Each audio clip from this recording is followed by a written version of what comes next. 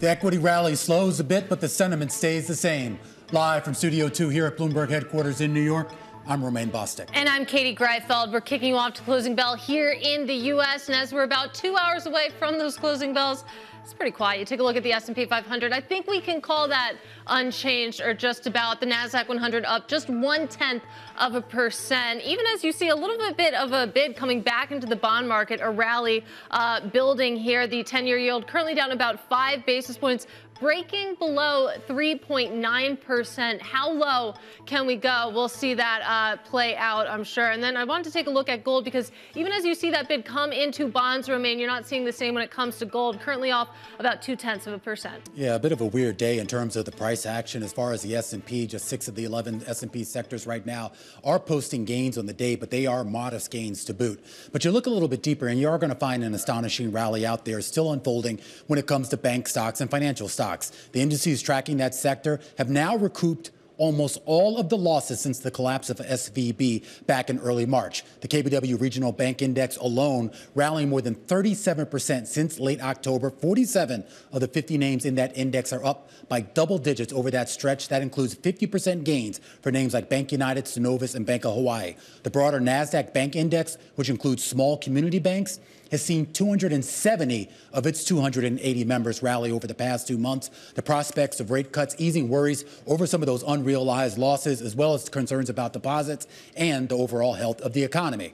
Now, those positive vibes, which are helping to lift those stocks, are also underpinning optimism and speculation in the crypto market. It's back. Bitcoin jumping back above 44,000 today, and that's put a bid under crypto-linked stocks like TerraWolf, CleanSpark, and Marathon Digital, as well as Coinbase. But the real winners over the past few days and weeks have been those altcoins, and more importantly, the tokens of the platforms that those altcoins trade on, like Solana and Avalanche. Solana and Avalanche each up more than 10% today, and each having at least quadrupled over the past 2 months alone. And that sector level sentiment in aggregate leads us to the broader market, which is where we want to start the show. And it's where the rally has finally and firmly broadened out from that magnificent 7. The strategists over at Ned Davis Research, they point to 5 technical indicators, Katie Greifeld. I'm not going to read all 5 to you, but you put them together, and what they say is that collectively, it shows that we have seen a broader rally taking place. Well, you bring that conversation to the NASDAQ 100. That's your big tech stock benchmark, and it's being really led higher by much more than just 7 names. You take a look at the percentage of stocks above their 200-day moving average in that benchmark. It's 86%. That is the highest reading since about 2021 or so. So again, a big, broad rally. So too, if you take a look at the S&P 500, of course, a snapshot look at the largest companies in the U.S. market. Take a look at the RSI, the Relative Strength Index. We are in overbought territory. Of course, this has been a big rally that's been building, as you can see, really over the last 2 months. And again, a lot of momentum here, a lot of breadth as we really barrel towards 2024. The big question, Romaine, is whether this is sustainable. Yeah, absolutely. That is the big question. Let's get some insights out of our next guest and see what she thinks. Catherine Avery is the CEO and president of Catherine Avery Investment Management, joining us right now to help kick us off to the close here as we round out the year here, Catherine. And I'm sure, as you know, as you remember, the first few months of this year, it was all about those magnificent 7 stocks. When you look at some of the rally that we've had over the last, 6 or 7 weeks, does it give you a little bit more hope that we are finally starting to see a bit more breadth? Hi, Romaine. Great to see you again. Yes, this has been quite the market that we've had in these past couple of weeks. And yes, I'm very much encouraged by this rally that we're starting to see in some of these very underloved and oversold sectors that we have in the market. And we expect this to continue into 2024. So give me a sense, though, as to what's driving that. Is this just about the drop in rates and the idea that the Fed is done? Is this about the resiliency of the economy? What? I think that the Fed was probably the last thing that we really needed to hear to give that overall confidence for investors. Today's consumer confidence numbers, 110 versus an expectation of 104. That was huge. Existing home sales came in this morning up after reversing a 5-month decline. I mean, these are significant levels of confidence that we're starting to see in the investor. And I think a lot of it did have to do with the Fed. For a while this year, we had a lot of money that left the financial markets. They went into short-term fixed income instruments because they were able to sit and get paid while they wait at 5%. And now they're saying, well, maybe it's time to come back out again. It looks like it's safe to be out there in the waters. We have an election year coming up next year, and we have a dovish Fed. And people are very, very secure that they're going to have jobs and that the economy is going to keep on going. And Catherine, you talked about how that's bringing some love back into the underappreciated areas of the stock market. Is that a blanket sort of recommendation that applies to everything but tech, or are there specific sectors, specific industries here that really stand to benefit in 2024? Right. Well, specifically, two of the ones that are the most undervalued sectors this year and have gotten hurt the most have been financials and energy. And we have good reason to believe that the numbers and the earnings for next year are going to look good in those sectors. And then lastly, industrials looks good as well. We've had a lot of fiscal stimulus from the CHIPS Act, the Infrastructure Act, and that's going to continue to drive the industrials as well. So, I think those sectors are places that we would look for value. Keep in mind that the overall valuation on the S&P 500 now is about 19 times. Interest rates are not going to go back to zero next year, but they will come down, and we still are going to have to be mindful of what we pay for stocks. So valuation is also going to be key. And Catherine, I see in your notes you highlight dividend stocks in particular, and dividend strategies have been interesting because a lot of money has been plowed at dividend stocks, but then you take a look at sort of on a benchmark level the performance, and it's been lagging overall. How are you thinking about dividends and identifying the correct dividend stocks? Well, a couple of different things. Last year in 2022, dividend stocks had a phenomenal run. And this year, as we moved into 2023, with the interest rates going up to 5% and dividends starting the year at around 3% for quality type companies, we've kind of had all that money exit and leave into that 5% safety net of these short-term treasury instruments. And now we're starting to see that flip-flop because as people exited the dividend stocks and the prices went down, the yields now have gone back up again. So now we're almost getting back into that position again where the dividend stocks are almost as much as, if not sometimes more than attractive than being in a short-term fixed income instrument. Because when you're looking at a longer-term duration asset, you're not going to get any sort of inflation protection in those short-term treasuries, but you'll have it in the dividend stocks. And lastly, you want to look at quality. So you want to look for cash-rich companies that have free cash flow yields that are trading above their dividend yield. Yeah, absolutely here. And you can certainly see some folks already taking that to heart. Catherine, great to catch up with you. Have a wonderful holiday, and we'll catch up with you again, I'm sure, at the start of the year. Catherine Avery of Catherine Avery Investment Management helping to kick things off to the close here on this Wednesday afternoon, where we have a great conversation coming up in a few minutes with the CEO of the Orlando Magic NBA team. We're going to talk about their naming right deals with the auto company Kia. Plus, as more container ships reroute to avoid violence in the Red Sea, we'll take a look at how the attacks are affecting ship insurance and what that means for consumers. And why advertising in the metaverse on platforms like Roblox may be poised to unlock a new level of growth in 2024. You definitely want to hear what our guest has to say on that. That conversation and so much more coming up here on The Close. This is Bloomberg.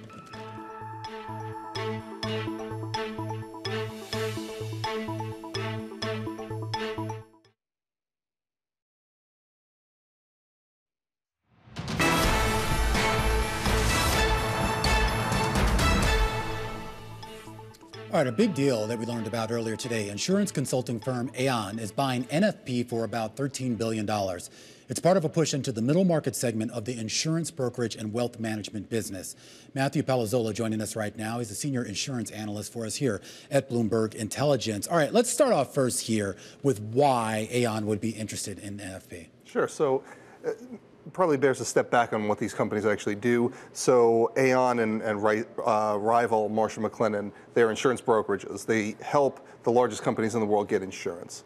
One of the aspects of the market that Aon's been underrepresented in is this middle market. Okay. Marsh built a business, a competitor, over 10 years ago. Aon's kind of been trying to catch up. So NFP is a nice acquisition in that space. So Aon's trying to catch up with Marsh there. This gets to this idea here then that there isn't a whole lot of overlap, I guess, right? So there aren't any regulatory issues that Aon might run into with this? It's possible. Yeah. So Aon, a couple of years ago, tried to buy Willis, which was a bigger rival. Yeah. They ran into international antitrust issues. They actually got clearance in Europe and had problems in the U.S. They ended up pulling the deal. Yeah. Here, it's not, like you say, not as much overlap. Yeah. I wouldn't completely write off antitrust concerns, though, because they're moving across the supply chain. So some of the businesses that NFP has could already do some business with Aon. And Willis is still around. I'm still upset that they changed the name of the Sears Tower to the Willis Tower, by the way. And God knows if it had become the Aon Tower.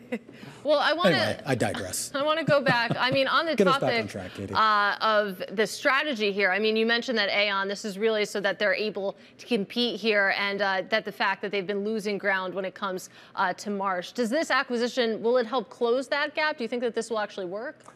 A little bit. I mean, Aon has had a lot of success driving this Aon Business Services, driving cross-selling across their units. So they've done it successfully in the past. If they bring this unit on, they can probably catch up a little bit, but Marsh has a big head start in that middle market space. Okay, so we'll see how this one goes. But could this kickstart potentially more deals when it comes to this industry? What does the landscape look like right now? So these companies, insurance brokerages, are cash cows. So they're big private equity ownership. The valuations of deals in that space kind of peaked this year. And I think it's actually piqued the interest of these companies to maybe sell some of their businesses. So you could see more. I don't know if Aon and Marsh are going to do bigger deals, but you could see some of these bigger mid-sized companies go. Is this the trend, though? I mean, we're at this stage now where I feel like it's just sort of these behemoth insurance companies, insurance brokerages that dominate everything now. Is there space at all for, I guess, independent players? So it's very fragmented. This middle market, the small market is also very fragmented. But almost all the money's at the top. So that's why you see these kind of jockeying for position deals that'll continue to happen. But there's a lot of room at the bottom, but those will be much smaller companies.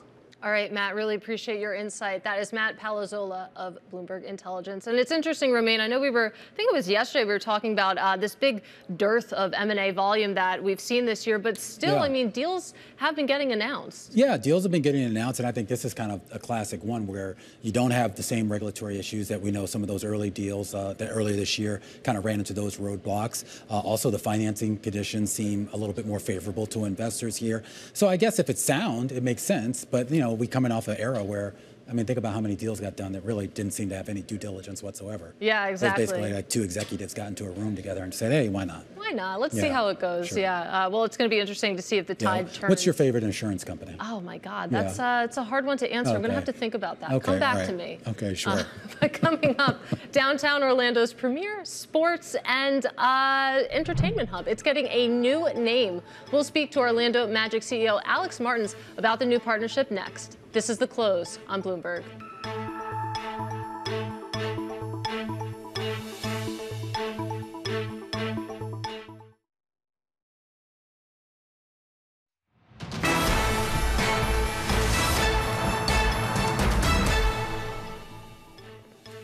All right, well, more than 100 container ships are taking the long way around Africa to avoid violence in the Red Sea. Oil prices also rising as ships avoid the area, and the U.S. is talking to its allies about the best way to respond without making the violence worse. For more, we're joined now by Bloomberg's Gregory White. And Gregory, talk to us a little bit about that multinational task force that was announced this week. How likely is that to deter any future attacks? We don't have an awful lot of detail yet about what exactly the task force is going to be. The U.S. and its allies have been pretty tight-lipped about just how big it is and what it's going to do. In fact, some of the members from the region don't even want the names of their countries known, given the sensitivity of it. But it looks like it's going to be a pretty substantial naval presence aimed at deterring further attacks and protecting shipping. Remains to be seen whether the Houthis will view that as enough of a threat to stop them. Publicly today, they've come out and said that they'll keep fighting fighting. But those defiant words have become much their hallmark. Well, that's what I'm curious about here, Gregory. As I'm sure you know, I mean, increasing the naval presence there in and of itself can be provocative. So if the U.S. is trying to sort of straddle this line of let's flex our muscles, but doesn't necessarily want to fire the cannons here, are we kind of setting ourselves up for, I guess, one of those international incidents, if you will? It's always a risky gamble. It's a similar one, I think, to what we saw with the in the early days of the operation right after October 7th and the Hamas attack on Israel, when the U.S. deployed carriers to the eastern Mediterranean in an effort to deter Hezbollah, another Iranian-backed group in the region, from entering the fight. So you have to kind of balance. Not reacting at all is not an option given the disruption of shipping and the extreme importance of the Red Sea as a shipping route here. But you've also seen the U.S. has been so far quite reluctant to strike back on the ground in Yemen, which they could obviously do if they wanted to. We're in conversation right now with Gregory White, who helps lead our coverage down in our Washington, D.C. bureau. We want to bring Julia Fanzaris, though, into this conversation here in New York, who helps cover the oil shipping market for us here. And just to expand off of what Gregory was just talking about here, Julia, this idea of beefing up the U.S. naval presence there here, give us a sense here of what the disruption has been for those tankers that would normally, I guess, be trying to navigate that Red Sea. I assume they've already looked for different routes. I think what's important to note is that only around 8% of crude and product exports go through the Red Sea, and it's really going to impact shipping insurance. So sure, that risk premium has been injected into the market, but we haven't seen actual large disruptions of the product yet. But because obviously we cannot foresee what the escalations are going to be, that's why you have the risk premium. But overall, the market is still bearish, and that's why you have seen prices come down from the earlier highs.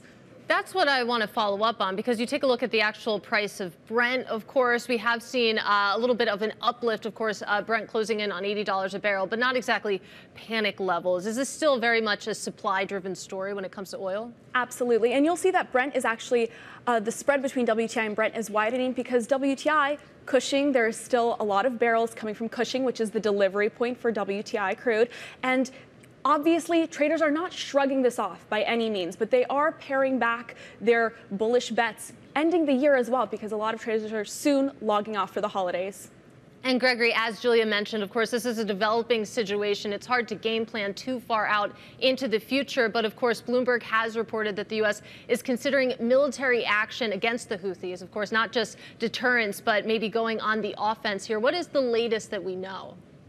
Yeah, our sources have been hearing that clearly if the task force isn't successful in deterring further attacks, that the U.S. is ready to take further steps and potentially even something like a military strike against the Houthi bases in Yemen. The risk there is quite substantial, though, obviously, of spreading the conflict, a wider war, and in fact giving the Houthis the kind of recognition that they want, because there is an argument that they're seeking this sort of ratification of U.S. retaliation would be a big boost for their prestige as a rebel group.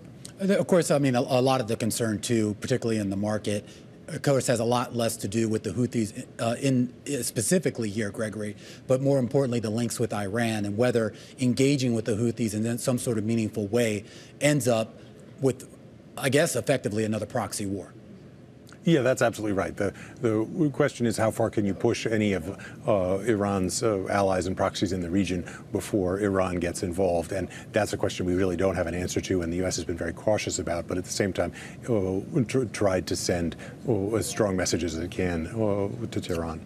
And so, Julia, I remember, some years back, I can't remember the exact years, maybe a decade or so ago, when you had all that pirate activity off the coast of northern Africa, and you saw a lot of these shipping companies really beef up their own internal security. The idea was you can't necessarily rely on whatever Navy was in the region. You basically had to have your own armed forces on those ships here. Have we heard anything from any of those companies about taking, I guess, a little bit more proactive measures to protect their cargo? Not from what we've been hearing. They have just been staying away from the Red Sea. Obviously, you have companies like BP saying, no, we're not going to ship there. So I think that has been waiting it out and seeing what's going to happen with the U.S. first. Waiting it out, waiting to see what happens. Gregory, let's talk about, of course, what this could mean when it comes to the inflationary environment. Of course, the Biden administration has been really championing Biden economics, the progress that's been made when it comes to bringing inflation down. But as this situation develops, of course, it feels a bit out of their hands, to say the least. Absolutely. As Julia mentioned rightly, that for the oil market so far, the impact hasn't been enormous, but we've seen it in a variety of other goods. This is a key shipping route for all sorts of things from Asia. IKEA today came out and reported that they'd have disruptions to deliveries. They didn't know how long it would take and how much they'd be able to reroute. So this kind of, if this is sustained and if we see freight shippers rerouting in a big way, that's obviously going to be a problem for the Biden administration's efforts to drive inflation lower. Yeah, absolutely. And I mean, we've already seen some of the issues play out. I mean, even before we got into this Red Sea situation, you're dealing with drought conditions in some of the other major trade routes, including the Panama Canal. And of course, we all know what happened back when the Ever Given got stuck in the Suez Canal. That was like 5 days where we were sort of raptured by it being stuck there. But it took like 2 months to get that whole supply chain back up and running. Absolutely. These are very complicated supply chains, and once you reroute a ship, the distances are great, and it's not something you can switch right back on. So if this gets drawn out, and if these efforts to control the Houthi threat are not successful, then obviously this could become a broader economic problem. And that's, I think, a point that's of pressure for the Biden administration as they look at how to weigh what kind of response and how muscular that should be. Yeah, investors already adjusting here, of course, bidding up some of those container companies and bidding down some of the folks on the downstream of those supply chains. Gregory White in our Washington, D.C. bureau, and Julia Fanzaris here in New York. A breakdown here of the situation in the Red Sea and the impact on shipping worldwide. Stick with us. Well, actually, Katie, I know you've been following this a lot as well, and I am curious. I mean, we talk about the disruptions to supply chains, and to Greg's point at the end, how long it takes to get things back up and running. Like I said, Ever Given was basically a week-long episode, and yet it really did take 2 months to get things back to quote-unquote normal. Exactly, and I mean, and that was one ship. Exactly, one really big ship, a big one, to say the least. In a very narrow little thing. I mean, it's a really important point too, and I think we were talking about this yesterday too. You think about how fragile the supply chain is and how it finally feels like we can safely say we are back to normal. But of course, you think about the implications here, and of course, this is a quickly evolving situation. We can't really speculate too much here, but this is a very, very important route. And you think about the flow of goods right now, especially in the holidays. Timing here matters. It'll be interesting to see whether it does impact actual consumers, because we know during the pandemic when everyone had a story about that couch that they ordered or their whatever, you know, that took, you know, like 6 months to get here. And if we do get back to that, then that's when I think you start to see inflation expectations change. And then, of course, that becomes a problem for the Fed. More importantly, in an election year, it becomes a problem for the president. Absolutely, and it's interesting we're having this conversation when we did get consumer confidence figures that really rebounded. Again, it feels like supply chains normalizing, consumer confidence coming back. We'll see if that changes the narrative at all. All right, let's talk about something more fun. You like basketball, you like Orlando, you like Kia, all those stories rolled into one. Alex Martin, the CEO of the Orlando Magic, he's up next right here on Bloomberg.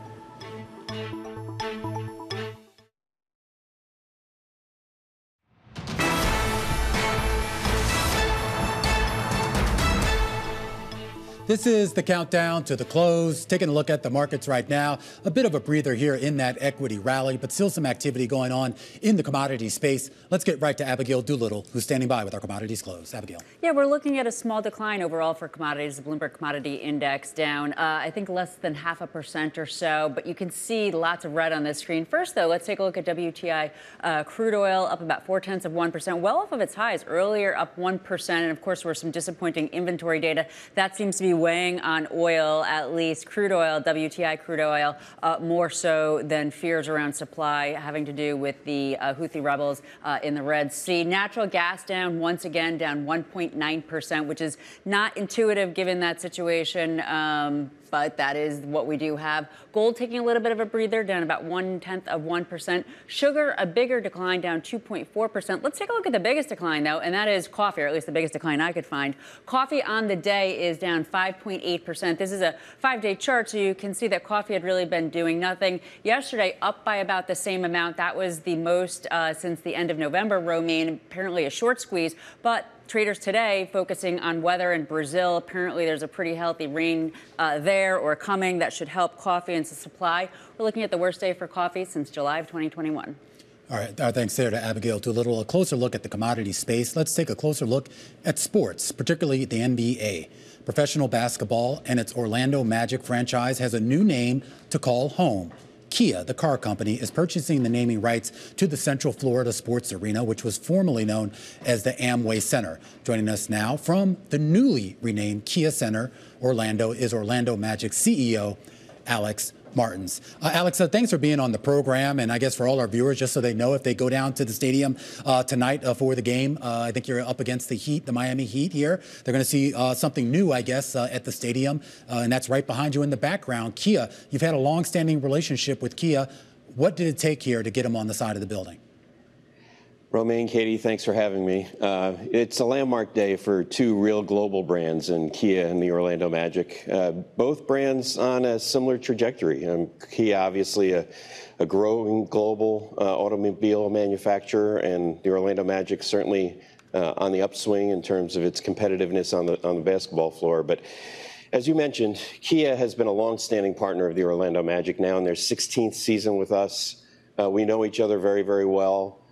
This opportunity presented itself when Amway decided to shift their resources to our international marketing focus. And we went out to the marketplace and really spoke to over 300 different brands from around the world, and ended up with the partner that we've had, right in our fold for, as I said, 16 seasons now. Yeah. And it's a great day for both of our organizations. Of course, yeah, that long-standing relationship. And, of course, a lot of fans, of course, they remember that iconic dunk by Blake Griffin a few years back over a Kia, which I was told he wasn't allowed to use like a convertible or whatever he wanted to use. He had to use a sedan or something.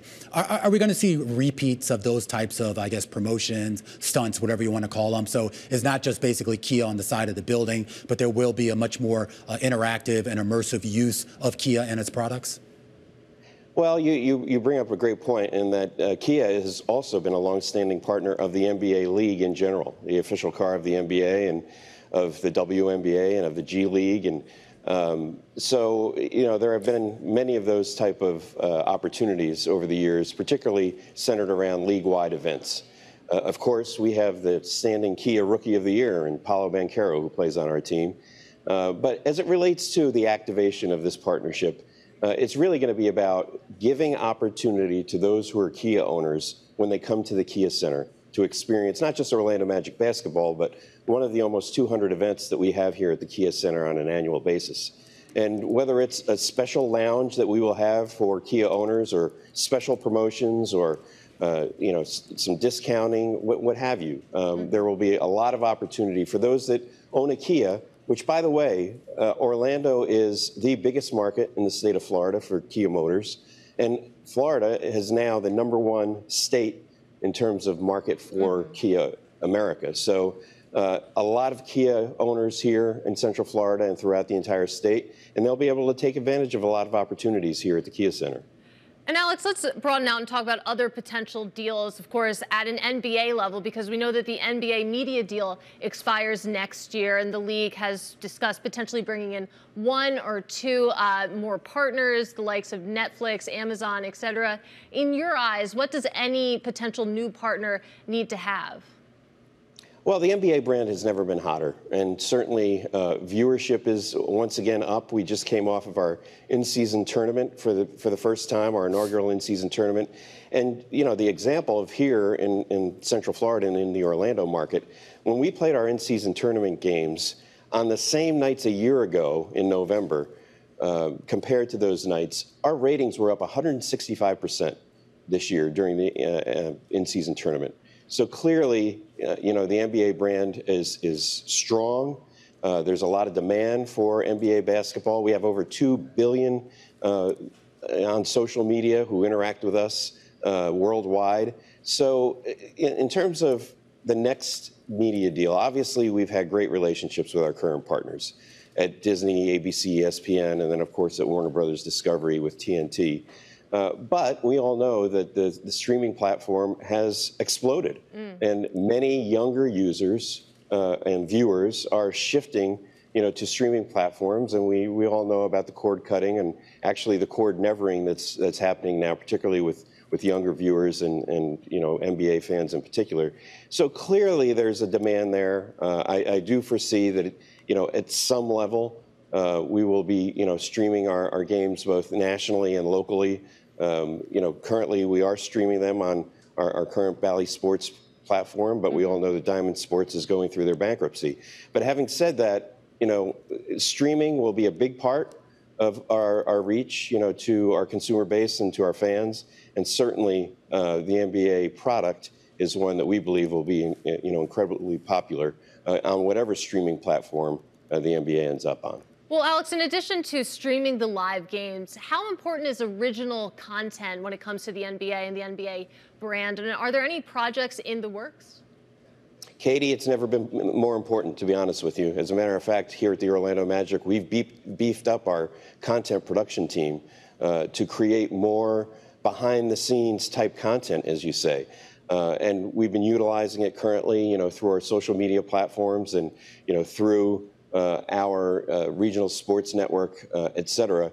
But we're preparing ourselves for a much more direct-to-consumer type model, where the team itself will go directly to our fans, not just here in Central Florida, but everywhere around the world. And, the NBA has now loosened up all those restrictions on our teams as to where we can market and ultimately where we can direct our content to. And here at the Orlando Magic, we're really at the forefront of getting prepared, to push that content out to all of our fans around the world, in whatever manner they want it and when they want it. Our commissioner, Adam Silver, says to us all the time, we have over 2 billion fans around the world of the NBA, and only 1% of them will have the opportunity to see NBA games in person. And so that gives us great opportunity to create this content, deliver the content, and speak directly to our fans all over the world. All right, Alex, appreciate you taking time for us. And of course, the Magic off to a pretty good start this year, 16-9. Are you going to beat the Heat tonight? Well, we certainly hope so. It should be a great in-state rivalry at the Kia Center tonight. Alex Martin's the CEO of the Orlando Magic there, fresh off the announcement of the new Kia Center down there in Orlando, replacing Amway here as the official name of that stadium. Still ahead here on the big program, a focus on consumer spending and a focus on consumer staples. The Consumer Staples Index on the S&P 500 down about 3% year to date. We're going to talk to Morningstar's Erin Lash about why that is and the companies that she's watching in the sector that could actually rebound. That's coming up next on The Close. This is Bloomberg.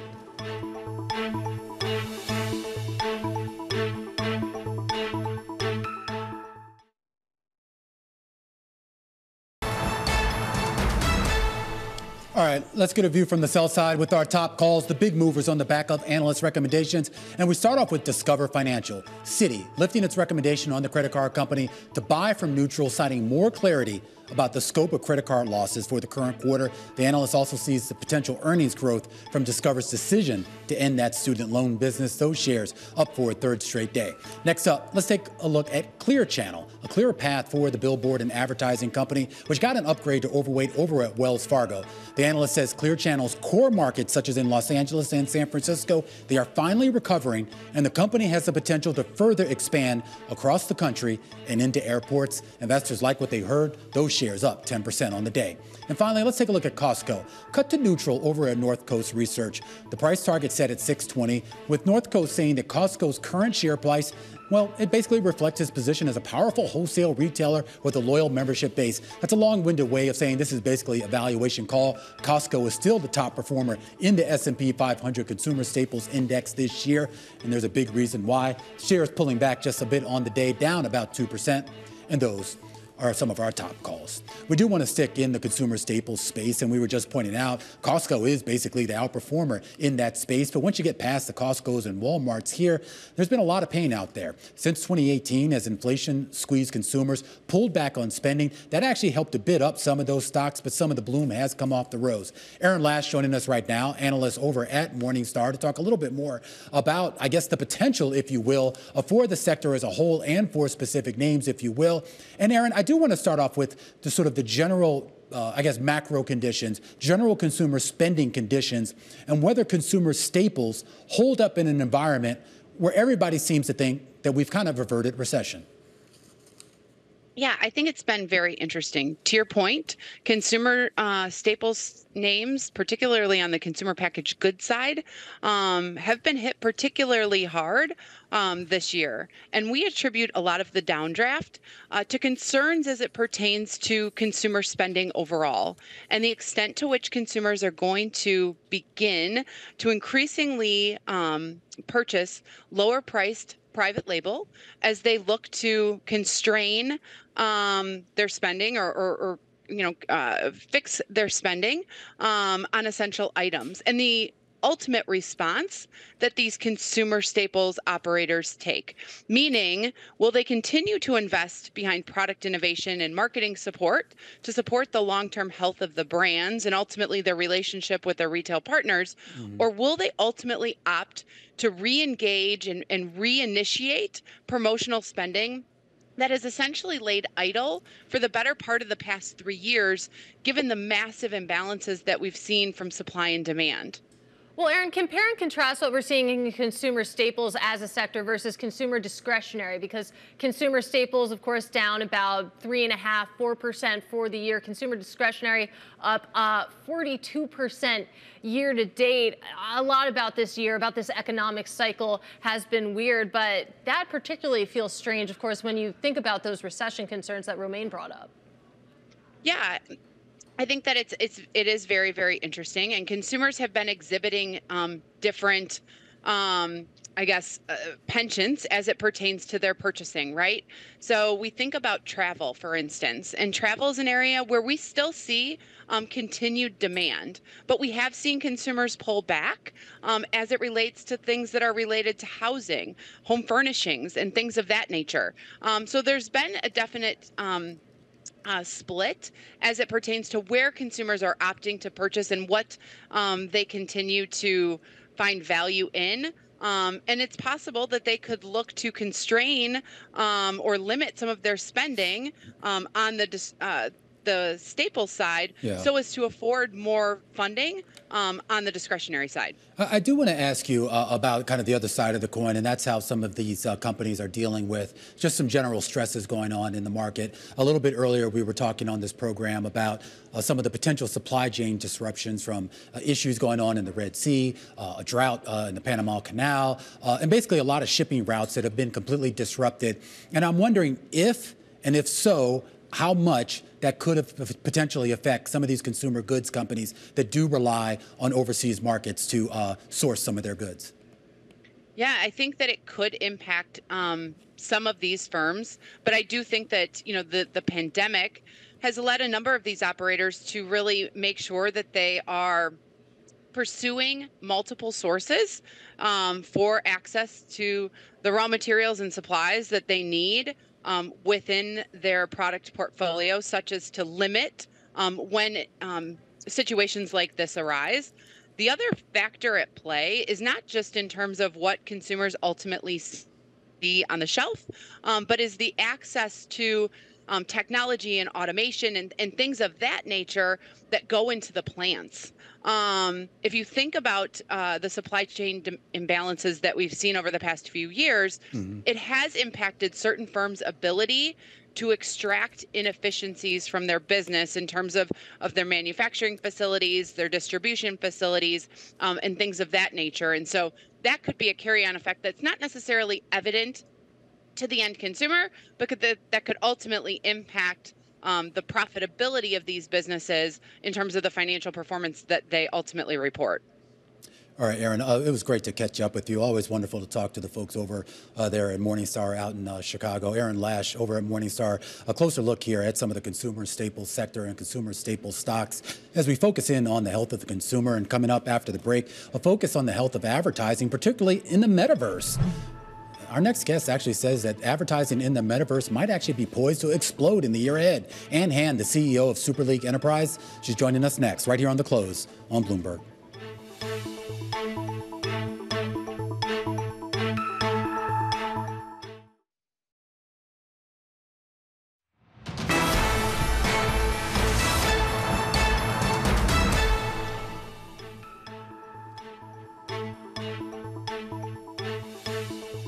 Welcome back to The Close. A relatively new form of marketing may be positioned for rapid growth. Advertising budgets for immersive platforms like Roblox, Minecraft, Fortnite could grow to $1.9 billion by 2028. Now, that would surpass traditional social media platforms like TikTok. Joining us right now is Ann Hand. She's the CEO of Super League Enterprise, which has been helping companies like Chipotle, like Mattel, like Disney design their metaverse marketing plans. And Ann, I'm pleased to have you on the program, mainly because I feel like there's so many misconceptions about the metaverse, and I think we can blame Mark Zuckerberg for that. But there's, I mean, when we look at sort of what Roblox is, what Minecraft is, and Fortnite, and some of these other examples here, I mean, it's very clear the opportunities there to expand the advertising reach here. What right now is holding that back, if at all? It's a great question. You know, I often say when I'm talking to CMOs of some of the most powerful brands in the world is, you know, the first thing I want you to do is I want you to forget the word gaming when you think about things like Roblox and Minecraft and increasingly Fortnite and other open world, virtual world platforms, because especially in Roblox alone, the majority of people who are playing there are hyper casual gamers. And most of the games they're playing don't have points of winners and losers. They're role-playing games. It's more about the community and the co-creation. I think you'll notice if you look closely at Roblox's earnings and other announcements, they don't really use the word gaming. They see themselves as just a next generation social media platform. And what I often say to brands is, think of it as just an additional marketing channel, no different than you have a strategy for Instagram, TikTok, and other channels. Is that strategy going to be, I guess, a little smarter, a little better, and I guess a little bit more immersive rather than just that proverbial sort of billboard type ad that still kind of inundates us across various platforms? 100%. In fact, I often say, you know, when you think about the metaverse and Web3, and I shy away sometimes from those words because it comes with all this connotation of people being in fully immersive VR headsets, which you don't need for these platforms. There's already 500 million people playing it without all of that equipment. But the difference too is that, you know, we've lived in a world of the internet where your finger or your mouse is what guided you through the experience. And what Web3 means to us in these immersive platforms is that your digital avatar. And what it means is it allows brands to now have a very intimate one-on-one conversation with the consumers that they're seeking, that they're hard to reach, and they're hanging out more. Right now, the average Roblox user is in that platform 156 minutes a day, as compared to the next closest is TikTok for 95 minutes. So they're there, their engagement's off the charts. And this allows brands to have a more intimate conversation that's personalized and customized and doesn't feel like the internet advertising that we all have known for the last 15, 20 years. Well, Ann, can we talk a little bit more about what those ads actually look like? Is it, you know, you're moving through this virtual world and you just have to watch a 15 or 30-second video, or is it more along the lines of product placement or, like Romaine said, a billboard?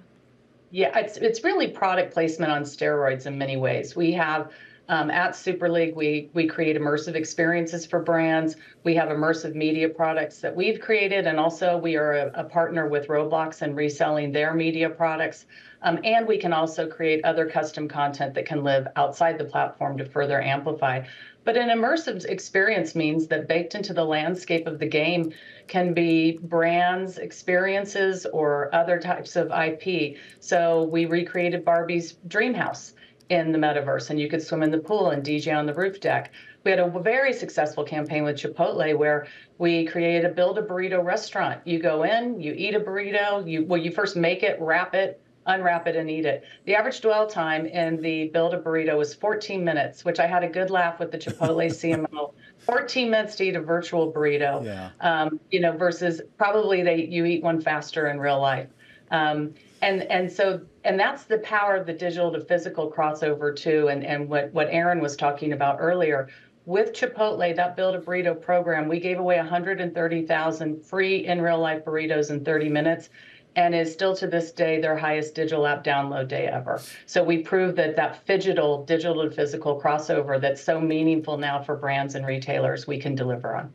All right, Ann, really appreciate your time. That is Ann Hand. She is the CEO of Super League Enterprise. And of course, we're keeping an eye on the markets right now with just over an hour to go until those closing bells remain. It looks like sentiment souring a little bit when it comes to the equity market. Yeah, it's 256 here in New York at 253. That is the low of the day on the S&P 500, as well as most of the other indices right now, which are now all deeply into the red here. Of course, this is on the back of a pretty relentless rally here, so maybe a bit of profit taking here at the end of the year. Exactly, and we should also point out that volume relatively low. Of course, it is December 20th, so maybe that shouldn't be too much of a surprise. But after, like you say, Romaine, a really relentless rally, makes sense that maybe we're seeing a little bit of a breather here. We're going to walk you through all the cross-asset action today in equities, in bonds, in the commodities space, and everything in between. Stick with us. We'll be back in a moment.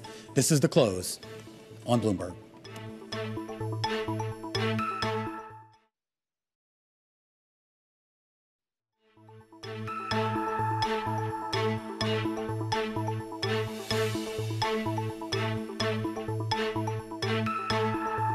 All right, synchronize your watches. It's almost 3 p.m. here in New York. This is the countdown to the close. Let's get a view from the top. I'm Romaine Bostick. And I'm Katie Greifeld. A pretty interesting reversal here in stocks. So we actually opened lower, believe it or not, but we actually tracked higher. Modest gains through most of the day. And then over the last 30 minutes or so, we really saw a significant reversal here that has now pushed stocks back to session lows with the S&P, the NASDAQ, each down about 1% here on the day. Yeah, and it's quite visually stunning to see that reversal. Again, like an hour ago when we opened up the show, we were just about unchanged. So a big plunge there. Interesting, you're not seeing any drama when it comes to the bond market. Of course, we're about 5-6 basis points lower, basically about where we've been most of today. So whatever's going on in the equity market, it's not bleeding into bonds just yet. One thing I'm most concerned about is to take a look at the Russell 2000. And we can flip up the board here because remember, that was kind of the bright spot. That was sort of the barometer of the broadening out of this rally. That was the outperformance that we had seen. Remember, 1637, that was the year-to-date low on the Russell 2000. That was back in late October. And it's really been a rocket ride up ever since. We had like a 24% rally since then, but it's really now starting to hit some of those key technical levels here. I was taking a look, that main level of resistance is right around that 2044 mark, excuse me, to be precise here. And it gets to this whole question here of sort of whether it can sort of overcome that or whether that 24% rally we've had was kind of it. Yeah, I mean, you take a look at that big yellow line there, and it really tells the story where this rally has really run out of steam in past. That's mango. That's a mango line? Mango colored, yeah. Yeah, I like that. Delicious. Yeah. So we'll see whether this is going to act as 2024 is color of the year. Really? I don't know. Don't. I'll believe anything you tell me. Let's move on. Let's talk about FedEx because what a move that we're seeing in FedEx. Of course, you broke the earnings on the close as they hit yesterday, and it was disappointing. A profit miss really driven just by their express unit. Of course, that is their air freight unit, largest unit for FedEx by sales. It's not going too well. Of course, demand out of Asia is still sluggish and overcapacity concerns as well. That's leading the stock to its worst day in over a year on FedEx. Let's also talk about General Mills because General Mills also not having a great day, taking the stage, cutting its outlook for organic sales growth that is after a slower than expected volume recovery really comes back to cautious consumer behavior. It's been sort of a mixed bag, of course, sorting through all these earnings when it comes to the consumer, but not in Are you doing these puns deliberately here? Really not. So what is that? General Mills, that's like what? Cinnamon Toast Crunch and yeah, exactly. all those, okay, all right. Yeah. All right. Let's move on, though. I need context, Katie. Of course. I'm trying to give it in these few seconds that we have left. Let's talk about Micron. We only got 20 seconds to there. Of course, Micron earnings coming after the bell. We'll see how it goes, but right now the share is down by about 3% or so. What's the sort of big product that I should know that they make? Probably chips. Oh, it's not branded? Not the types you eat. They don't come in a bag. Oh, okay. Maybe they do. I would think a little plastic bag. I've actually never ordered them. To protect it. We are 1 hour away from those closing bells. And Micron earnings after the bell. Our cross-platform coverage of today's top stories starts now. Countdown to the close. Bloomberg's comprehensive cross-platform coverage ahead of the U.S. market close starts right now. And right now, this is the countdown to the close. Romaine Bostick alongside Katie Greifeld. We're joined right now by our colleagues. Tim Stenovic, joined today by Bailey Lipschultz in for Carol Masser. Welcome to our audiences across our platforms on Bloomberg Television, Radio Originals, and our partnership with YouTube. It felt like the conversation, Tim Stenovic, maybe just 30, 40 minutes ago was going to be a bit different here. Yeah. We had an extension of that rally. That's reversed in a big way with all the major indices right now at session lows. Yeah, good reminder that stocks don't always just go up. In fact, our own Abigail Doolittle, markets reporter for Bloomberg News, pointing out just moments ago in an email, this is the biggest decline that we've seen in the S&P 500 since October 27th, Bailey, and that was the first time that we'd actually seen the rally begin that we've been talking about with the S&P 500 up just roughly about 15% since then. Everything seemingly going up and to the right. So many traders more than happy to downplay what the Fed had been saying to push back against Jay Powell's dovish comments. But now it does seem like volume is ticking higher, Katie, and that could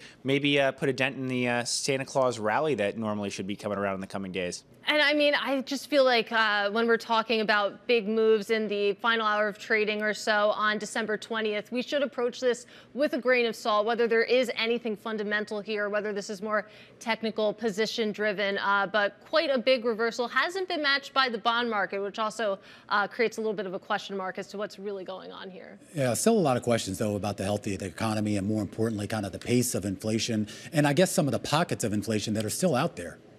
Yeah, that's certainly true. I mean, one thing that I've been thinking a lot about as a parent is, and this story really struck a chord with me, is the cost of education. Not just the cost of, like, you know, how much it costs to raise kids and take care of kids, but how much it actually costs to send them to college. Because we're trying to save money in the old 529s right now, but it's kind of unfathomable to think how much tuition is going to go up. Well, the Wall Street Journal, they covered this today in an interesting way. They talked about the rising cost of college, not from the perspective of tuition, Bailey, but actually the rising cost of college from the perspective of housing. And it turns out a big portion of the inflation that we've seen in overall college prices has to do with where these students are living. Yeah, and that's coming from that report looking at a dozen public colleges across the country going back 20 years. They found that the least expensive housing option median increase was about 70%, Tim. Cheapest housing option at Binghamton, which is an hour and change south of my alma mater, Syracuse, more than doubled over that span, topping $10,000 for 2 semesters in a shared room. Looking at my alma mater, Katie, Syracuse, close to $8,000 a year if you're the cheapest room. That's an open triple with 2 other people, and that doesn't even factor in the amount of money you're paying to eat in the dining What is Bailey talking about? He went to Syracuse. Obviously. Don't worry. He's only dropped that name like 12 times. You got to have, like, the workout facilities within the dorm rooms. You got to have the pools, near the dorms, Katie, because we're talking college These here. are some fancy schools. Yeah, it sounds back like in my it, right? day. Tim, you're really planning ahead here because you have little kids. But let's bring it a little bit closer to home because there's another really fascinating story on the terminal about child care costs. Some startling data in here. If you take a look at the average cost in the U.S. for full-time in-home infant care, such as a nanny, it clocks in around $39,000 per year. And as a result, Kelsey Butler, of course, on our print team, writing and reporting that a lot of parents are basically putting on side hustles when it comes to driving for a ride share service or working part-time at a daycare, et cetera, because the cost of actually, caring for your small child is going up and up and up. Tim, I'm not sure. Tim okay? Is he? I don't know if you can see, but I'm like sweating a little bit right now. Go down the side of his face. Still smiling. You know what's frustrating about this? Yeah. Okay, back in 1986 was the first year that Congress allowed you to, use pre-tax money, put away pre-tax money for a dependent care FSA. The limit that Congress set back in 1986 was $5,000. You know what that limit is today in 2023? $5,000. It is not indexed to inflation. I'm going to send you a story, Tim. Okay. About exactly why this program was designed to fail. Oh. Wow. Is it depressing? Yeah. Okay. All right. Well, I'll send it to you. Can you send it to me? All right, I got to go. I'm going to read the story. I think we have to go. I'll read we got a show to do here on TV. Yeah, we do too. It's a whole thing. We got to talk they got about cameras and lights and everything. So it's expensive. All right, well, don't go anywhere. You think childcare? We're going to be back with you guys in just a few minutes. We cover everything from childcare all the way to college and everything in between. That is going to do it for now. We'll be back together live on TV, radio, and YouTube. Also on Bloomberg Originals. It gets better, right? It does it? All right, 4 p.m. for Beyond the Bell coverage. We're going to take you through today's market close. And we do continue our coverage right here on Bloomberg Television, counting it down to the closing bells here on this Wednesday afternoon. Joining us right now is Kelsey Barrow, J.P. Morgan Investment Management's Vice President and Fixed Income Portfolio Manager, to talk, I guess, a little bit more, I think, about this so-called mission accomplished banner. It wasn't really a banner, but it was about the closest thing I think we'll ever get from the Fed to saying that, yes, the fight against inflation is won. The market seems to be taking that to heart. Is that premature? I don't think it's premature. So here's the thing. Everyone that I'm listening to a lot of people talk about the Fed. Everyone's trying to understand what they are doing.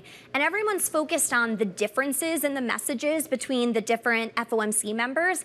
I'm more focused on the things that they all agree upon. And they actually agree upon something really, really important, which is the Fed's done hiking. If you look at the dot plot, there isn't one person who sees the Fed funds rate higher than the current level. And if you look at the dot plot, there isn't one person that doesn't see the Fed funds rate lower by 2026. Okay. So essentially, it's a little bit less, in my view, about the disagreements about when they're going to start cutting, but actually the fact that they're done. And that's what's most important for the bond market, because when you look back at every rate hiking cycle in the last 7 of them, bonds have outperformed cash by an average of 13%.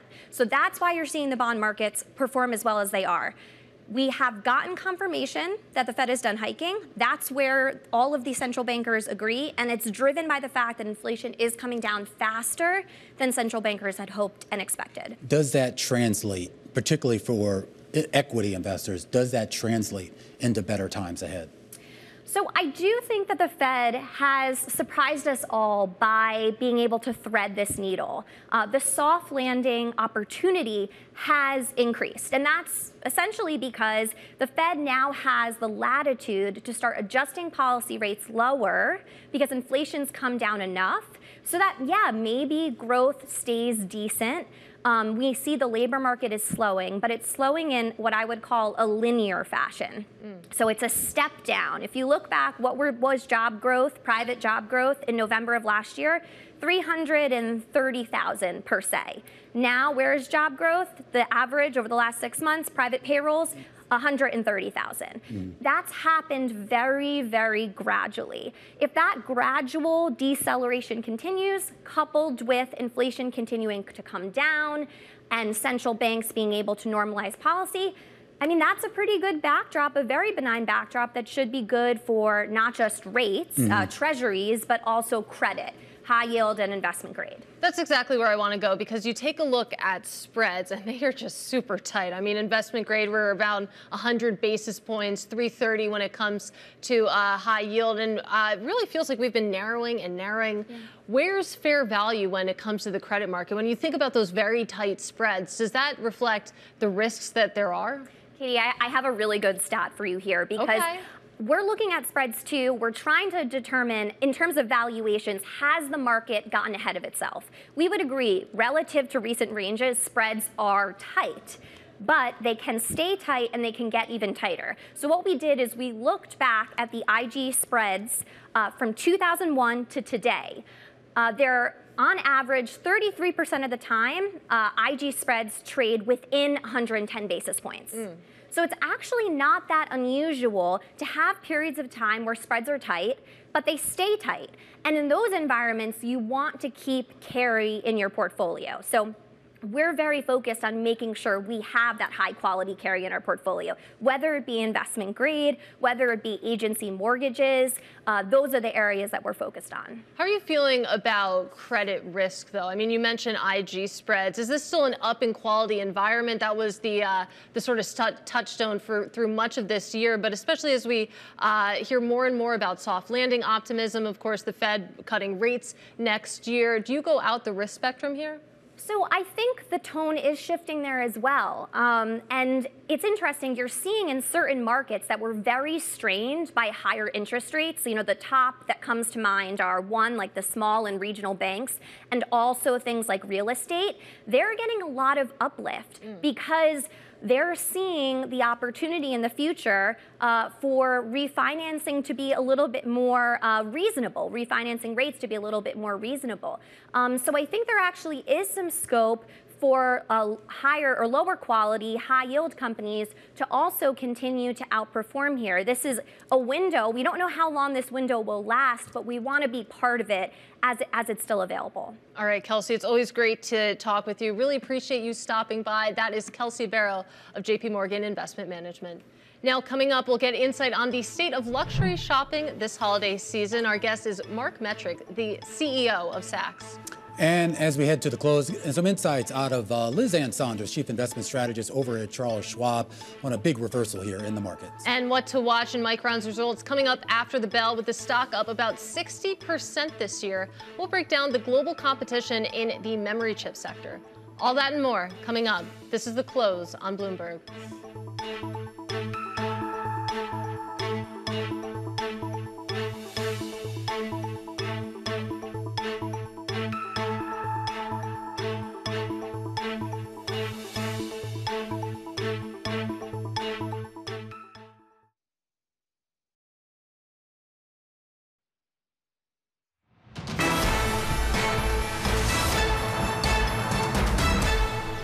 Just a little more than about 43 minutes until we get to the closing bells. We should point out that really over the last 30 to 45 minutes here, we've seen a pretty sharp reversal in the market. Now, stocks have overall been on about a 7-week-long winning streak, largely thanks to some of the names you see on the screen behind me, including financials, which remain on a tear. Bank of America up 4%. And in fact, most of the major indices that track the financials and banking stocks, that's doing really well, largely because of the drops that we've seen in interest rates. But you can see some of the other names behind me, some of the red on your screen here. You are starting to see some people really pick and choose here, whether that's taking profits or maybe just taking a closer look at valuations. A 7-week rally now put in jeopardy here as some people take some chips off the table as we head into what is going to be the final trading week of the year next week. An S&P 500 down about 1% on the day. At one point on the day, it looked like it was going to rise almost 1% here on the day. We've seen similar reversals in all of the other major indices here, despite no real news crossing the wire. We should point out that volume is light as we head into what for most people is going to be a very extended holiday vacation here, with Christmas on the Monday being a national holiday here in the U.S.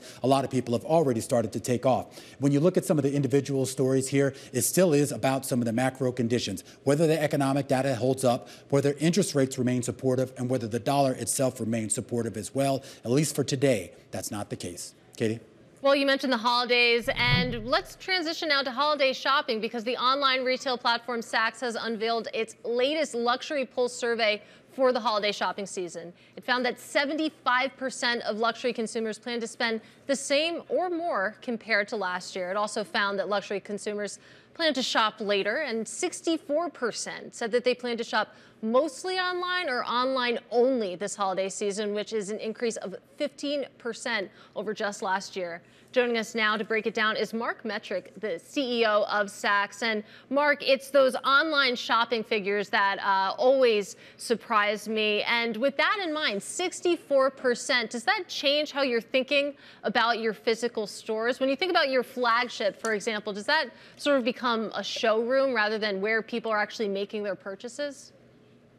You know, I don't think so. I think that, you know, especially in luxury, it's theater, and you have to be there when they want to transact, how they want to transact. And, you know, there's still 36% of the people that are going to shop mostly in store, and that's a lot. So you got to be there. You got to be there to create inspiration. And, you know, we remain very, very excited about the partnership that we have with the SFA stores here at Saks.com and how the customer gets to experience the brand all the way around. And when it comes to this shopping season, of course, the lead up into Christmas and beyond, what are you seeing so far in terms of what your luxury customers are actually spending their money on? You know, it's interesting. In the survey that you sort of spoke about earlier in the segment, folks indicated half their spend was going to be self-purchase. So there is giftables, and there are things that people certainly buy for other people, but you see them buying for themselves. We are a GOAT company, go out and travel. So you're seeing a lot of what people are going to wear on vacation or out to dinner or the parties they are going to for the holiday. So it's everything from evening wear, suiting, boots, shoes, outerwear, you name it. And then on the gifting side, look, we're seeing that continuation of diamond and gold jewelry. People love giving that as gifts, and it's it's right for the season. And then beauty. Beauty is always a big gift giving category as well. So look, folks are spending, and they're spending on a wide variety of what we offer across the site. Yeah. So it's very exciting. Talk to me about discounting, though. Are those folks looking for sales? Are they looking for bargains? How much have you had to offer discounts and promotions to get those sales done? Yeah, we're probably, on a promotional basis, probably about the same, maybe a little bit less than last year on promotion. So not much. Inventories are in very good shape at Saks, so I'm not too worried about that. But yeah, the customer is always going to be looking for a deal, no matter what. The market could be wherever the market's going to be, and people want to pay less than what things cost. So we got to do that. It's threading a needle, but if you have exciting product and great product, people are going to. Well, I'm curious as to how you maintain that excitement specifically for Saks. We know overall in aggregate, people are spending at levels that I think have defied a lot of expectations here. Also, I'm sure there's been a lot of discussions about the business model of sort of the traditional sort of department store model where you're basically acting as kind of that middleman between the manufacturers of these garments and the people who buy them here. Has that changed at all how you're viewing the structure of this business going forward? Oh, for sure. And look, what Saks did, what we did back in 2021 when we separated the e-commerce from the stores, we sort of started to reinvent the model. And there's been so much over time talked about the disintermediation. That's not the answer. The answer is finding a raison d'etre for us in the e-commerce world. And we have, and we continue to do that. It's everything from our brand. We can act as a luxury authenticator. We are where people come for inspiration. The data, as the world moves to a much more private place, and that's great. First-party data is going to become very key for folks as third-party data becomes different. So even the DTC folks that were able to start up a lot easier a bunch of years ago are going to need a business like ours to help platform and to help reach new customers that are luxury focused. So look, it's about reinvention. It's about having the right strategy. It's about remaining steadfastly committed to luxury, which we believe is important for our strategy. Mm-hmm. And I think that's here for the long term. Luxury is a long game, and we're playing it. And Mark, of course, we're having this conversation as we continue to watch developments in the Red Sea, of course, violent there, really disrupting a lot of shipping routes. Has that had any impact so far on your merchandise? And do you have any plans there, should it? We're a lot of air, candidly. So that hasn't really presented itself as an issue at this point. So we'll watch it carefully. But that's not one of the issues that we're focused on right now. All right, Mark, really appreciate your time. That is Mark Metrick, of course, the CEO of Saks. And you take a look at the markets right now, Romaine, again, just about 40 minutes ago until the close, and we are still very much down. Yeah, very much down. And it's a pretty big reversal. We had about 7 of the S&P sectors were in the green just really about an hour or so ago. Right now, only one sector is in the green. That's communication services, and that's largely on the back of a big gain in Alphabet here. But overall, that rally that has basically unfolded over the last 7 weeks, at least for the S&P here, appears to now be being put on pause here. No real news. So maybe this is just profit taking. Maybe this just is the fact that a lot of people have now kind of moving away from their desk, heading off for their holiday vacations here. And, well, the people who are left to their own devices right now, I guess, are pushing the sell button rather than buy. There you go. And maybe that's the case, especially, again, I keep coming back to it, the bond market not seeing that same consternation. So we'll see how this shapes up in the final 40 minutes or so. A lot to cover here as we march to the close here. Stick with us. We'll be back in a moment. This is Bloomberg.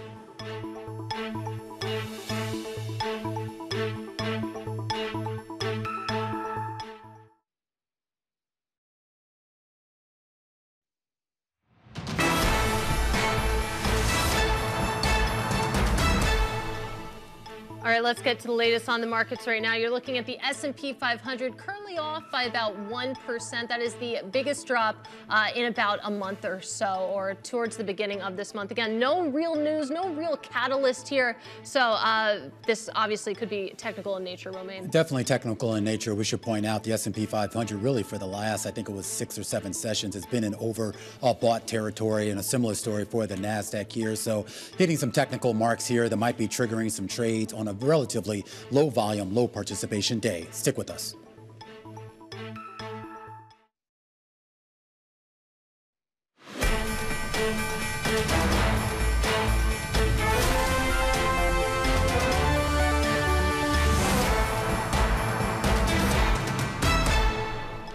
This is the countdown to the close. Just about 30 minutes left to go here in the trading session where we've seen a pretty big flip in sentiment. Yeah, all of a sudden it got ugly. The S&P 500 down about 1% or so. Of course, we were flat starting at 2 p.m. You take a look at the sector level, it's more of the same story. Communication services is your lone gainer right now. A lot of that, all of it basically, is that rally that we're seeing in Alphabet. We'll see if the sector rather can hang on to those gains. You go down the list, it is a sea of red. Down at the bottom, you have financials, you have consumer discretionary, and consumer staples. It's been a rough year for this sector, a rough day today, off by about 1.7%, Romaine. Yeah, and I just want to point out that number at the far right of the screen, that's 6.4%. That means this is more than 90% of the stocks in the S&P 500 are down on the day. Katie talked about one of the few bright spots was that communication services sector, and that's largely because of Alphabet. The shares up about 1% here. At one point, they were up more than 3%, and this is back on a report that Alphabet is going to tweak its ad sales business a little bit, and investors seem to like some of the details that they heard. We should point out the details are still relatively scarce. Nevertheless, that's not stopping investors from pushing forward.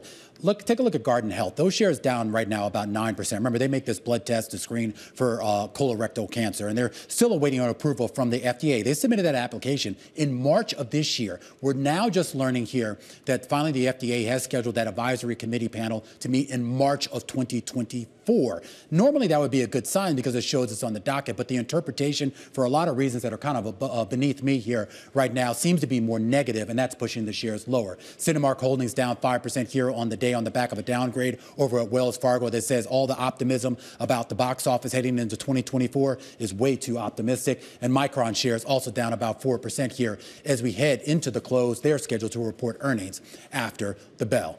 Katie?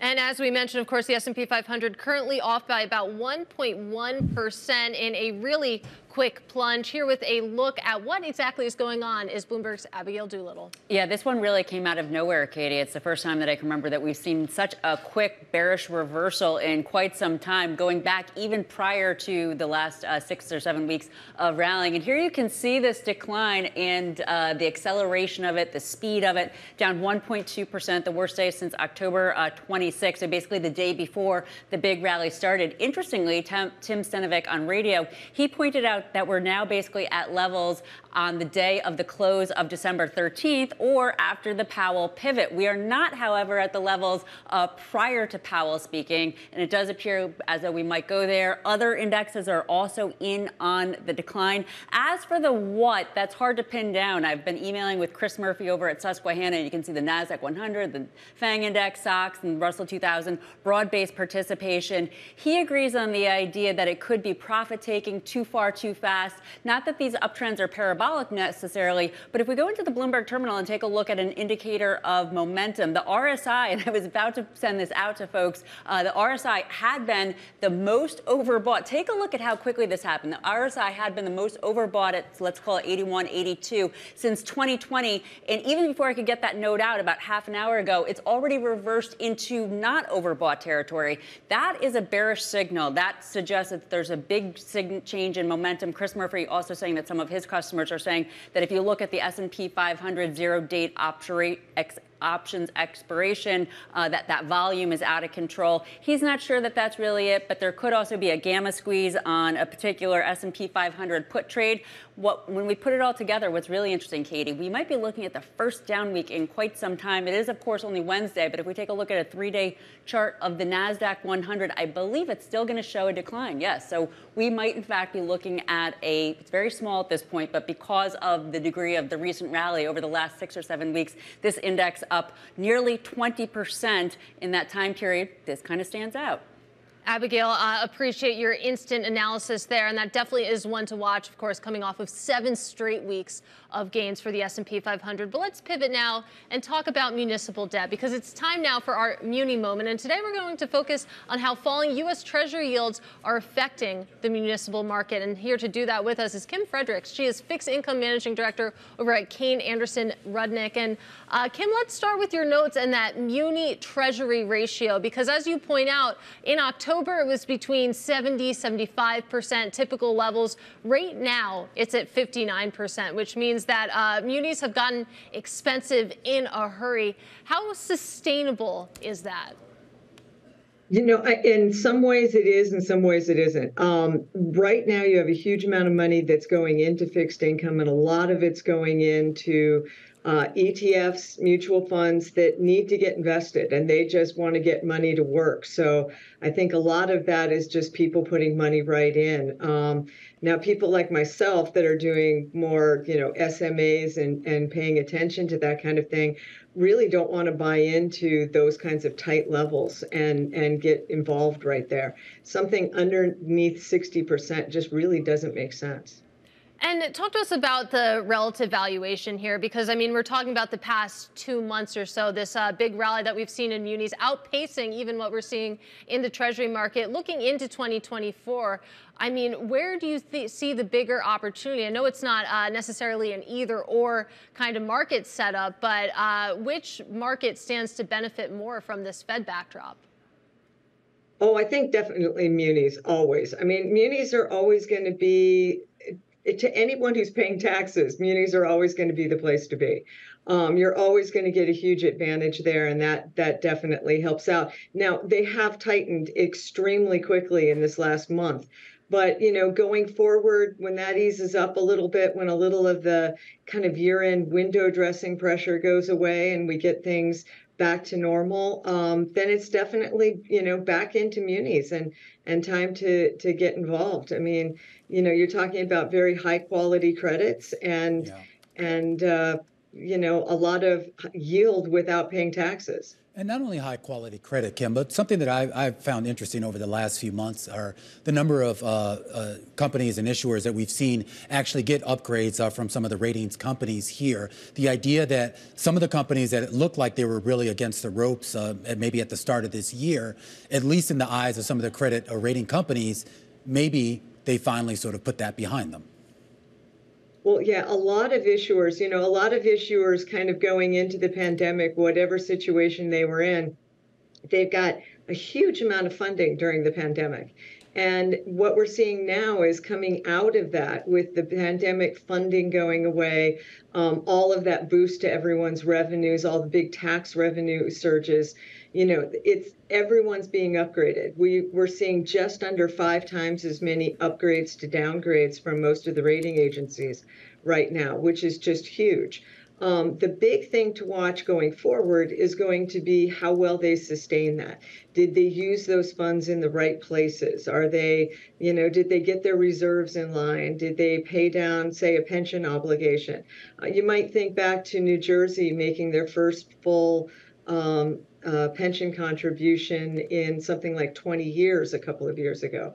And they've done it, 2 budgets in a row. So, taking advantage of the bump in funds to kind of use it right and pay things down.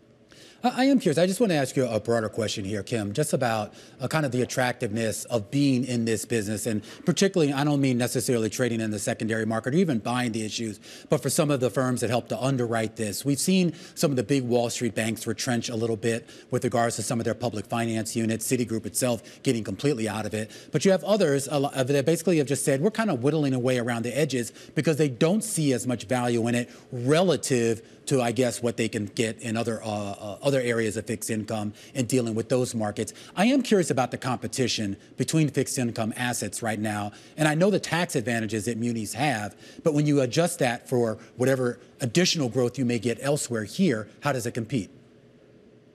Well, really, there's 2 things about munis. There's the fact that you actually get the tax advantage, and then there's the fact that the income that you're getting from the munis is not added to the top of your your income pile and then sort of written off. It just plain doesn't get added in. So in that sense, it doesn't ever bump you into another tax bracket. So there's a lot of advantage to the tax-free income. From the perspective of the business side, Citi, leaving and other firms moving out, you're seeing a lot of the regionals pick up that business. But there's also been a huge lag in issuance versus what you would expect right now.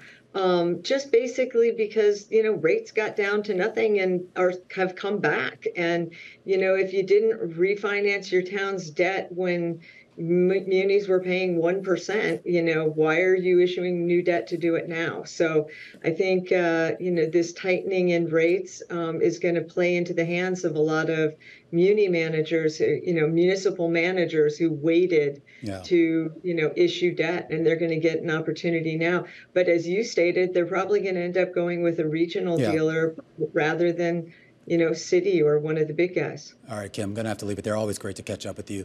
Kim Fredericks over at Kane Anderson Rudnick, a closer look at the muni market. And I just mentioned how a little bit earlier this year we learned that Citi was getting out of the public finance business. We're now learning, according to Bloomberg reporters, that Citi has decided to also exit its distressed debt trading business. Of course, Jane Fraser has said she plans to overhaul this firm big time here, and another unit that apparently is going to go by the wayside. This is according to people familiar with the situation that Bloomberg reporters have spoken to. We'll be back in a moment after the break. Stick with us. This is The Close on Bloomberg.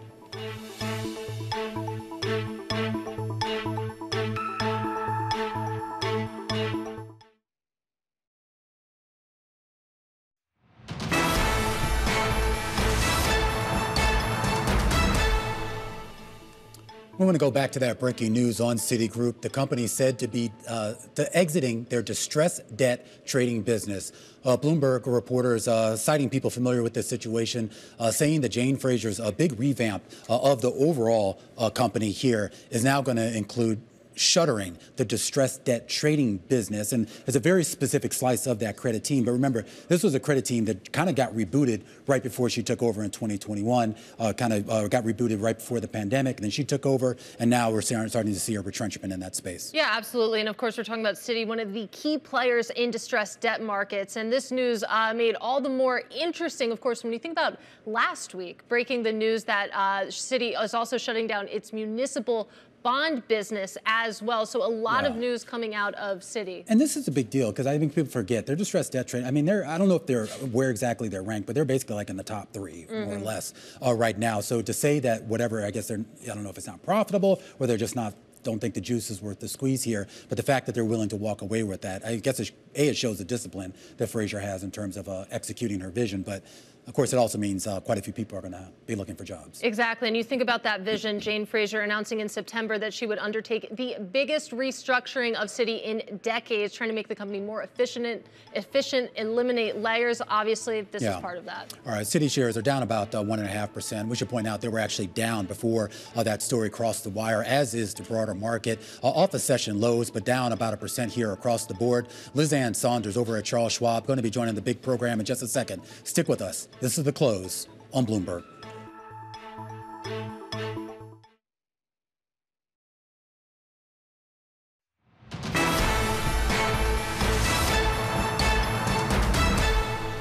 This is the countdown to the close. Romaine Bostick here, joined now by Scarlett Fu. It's going to help us walk to those closing bells and take us to the bell and beyond. Quite an active day here in the markets. A 1% decline right now on the major indices, something we haven't seen in about 2 months. Yeah, and of course, the volume was light heading into today's trade and heading into this afternoon, but we've seen it pick up as the sell-off has accelerated. Abigail was talking earlier about the oversold conditions. U.S. stocks were very overextended. All the big caps were trading above, or the RSI was above 80 for the first time since September 2020. So it doesn't take a lot for that to come around. And those overbought conditions, and how persistent they were too, because usually when you hit those levels, usually takes a day or two where you start to see the shakeout. It's kind of been camped out there for more than a week here. We are going to continue to break down some of the broader market action, but we do want to get to some breaking news just crossed the wire a little while ago involving Citigroup, which is said to be exiting the distressed debt trading business. It's the bank's latest retrenchment in its effort to reshape the firm in pursuit of higher returns. Catherine Daugherty joining us right now, who covers this for us here at Bloomberg. Give us a sense here as to, I guess, the significance of this unit. So this follows their recent retrenchment from municipal trading. So this is just another part of the business that Citi is cutting. They're looking at what is the least profitable parts of their business. And remember, distressed debt is a very, very nuanced niche marketplace. So when you have a desk like this, you have to have very specialized traders, analysts that are helping your clients. And if you are a large player or you've built a reputation over the years, it might be profitable for you. So Bank of America, Goldman, they're banks that also have distressed debt offerings. Citi, their decision to do this, they're just showing that they're going to put all of their resources elsewhere. So they still have high yield credit trading, and that likely will remain. But distressed debt is a very specialized part of the credit market. And I'm glad you mentioned those other businesses, because this begs the question, what other department is at risk of being trimmed back, of being eliminated at this point? I think that you're going to see these very niche marketplaces, the ones that they'll look to see, is this something that we're really the dominant player here? But with municipalities, Citi at one point was the dominant player. So you have to see how things change over time. But this is a very significant pullback for them, because there's not a lot of distressed debt players out there. So when you see one retreat, that's an opportunity for their competitors. All right, Catherine Doherty helping us to break down this story here on Citigroup here. Big breaking news on that company, and some big breaking news right now on Warner Brothers Discovery. According to Axios, they're reporting that Warner Brothers Discovery is in talks to merge with Paramount. And of course, Scarlett, you know, there's been a lot of speculation about the future of Paramount, a lot of stories that they've had some folks kick the tires, and that the folks who are in charge of Paramount, they've certainly been receptive to offers here. We don't have a lot of details, and we should point out this is from Axios. But nevertheless here, it does appear that we could start to see that consolidation in the streaming space that we've been talking about for some time. But it hasn't happened yet. Clearly, the Redstone family is in discussions with all different kinds of players, but Warner Brothers Discovery would be an interesting one, given that they still have a lot of debt that they have to service from absorbing the Warner Brothers assets to begin with, right? David Zaslav runs this company, and one of the big issues was the interest costs of the debt and how to manage the cash flow of the company. So it's interesting that they would take on potentially Paramount and merge that when they're still not done consolidating everything with Warner Brothers. A good point here. We're going to try to get you some more details on that in a minute. Paramount shares flipping from red to green, and Warner Brothers shares sinking deeper into the hole here on the back of that headline. Let's get back to the broader market here with just 6 minutes until the closing bells. Liz Ann Saunders, Charles Schwab's chief investment strategist, joining us right now. And Liz Ann, I want to talk first about, despite the red that we're seeing on the screen today, prior to that, there seemed to have been a pretty significant shift in sentiment. This idea that the Fed was out of the way, economic conditions were favorable, and eventually we would start to see corporate fundamentals catch up with valuations. Is that narrative still intact? Well, I think at the last part of it, Romaine, is probably where there might be some disconnects. First of all, there's a disconnect between what the Fed is essentially not telegraphing, but what the dots plots say is the path for rates next year, which is 3 cuts, and of course the market having priced in closer to 6 cuts. So something is going to have to give there. But I think with regard to corporate fundamentals, estimates, there is a big swing factor for 2024 relative to 2023, up to double-digit growth for the S&P and more than 30% or so growth for an index like the Russell 2000. But the question is the long and variable lags, and the fact that for a lot of companies, particularly well-capitalized companies, they've been earning more on their cash, courtesy of high interest rates, than what they have to pay on their debt. But some of that will start to shift. They'll be earning less interest, and then certainly for less healthy companies, there's that rollover into higher cost debt. So I'm not sure how realistic the consensus estimates are for 2024, because there are so many moving parts that go into those estimates. So that could be a bit of a kind of a hitch for 2024. All right, thank you for giving us a broad outlook here for 2024, but I am curious in terms of today's price action, how much can you really read into what we saw this afternoon? The extension of the bond rally that's taking place, but not so great demand for the 20-year bonds, and of course this reversal, this quick reversal that we've seen in equities. Does that signal anything about nervousness into 2024? I don't, one day is hard to sort of glean a trend from, but given that you've seen such an extraordinary rally, the breadth of it has, all else equal, been very strong. You have an index like the Russell 2000 up nearly 25% since the late October lows. You saw such incredible reversals in terms of things like, S&P equal weight going in only about a month from a 52-week low to a 52-week high.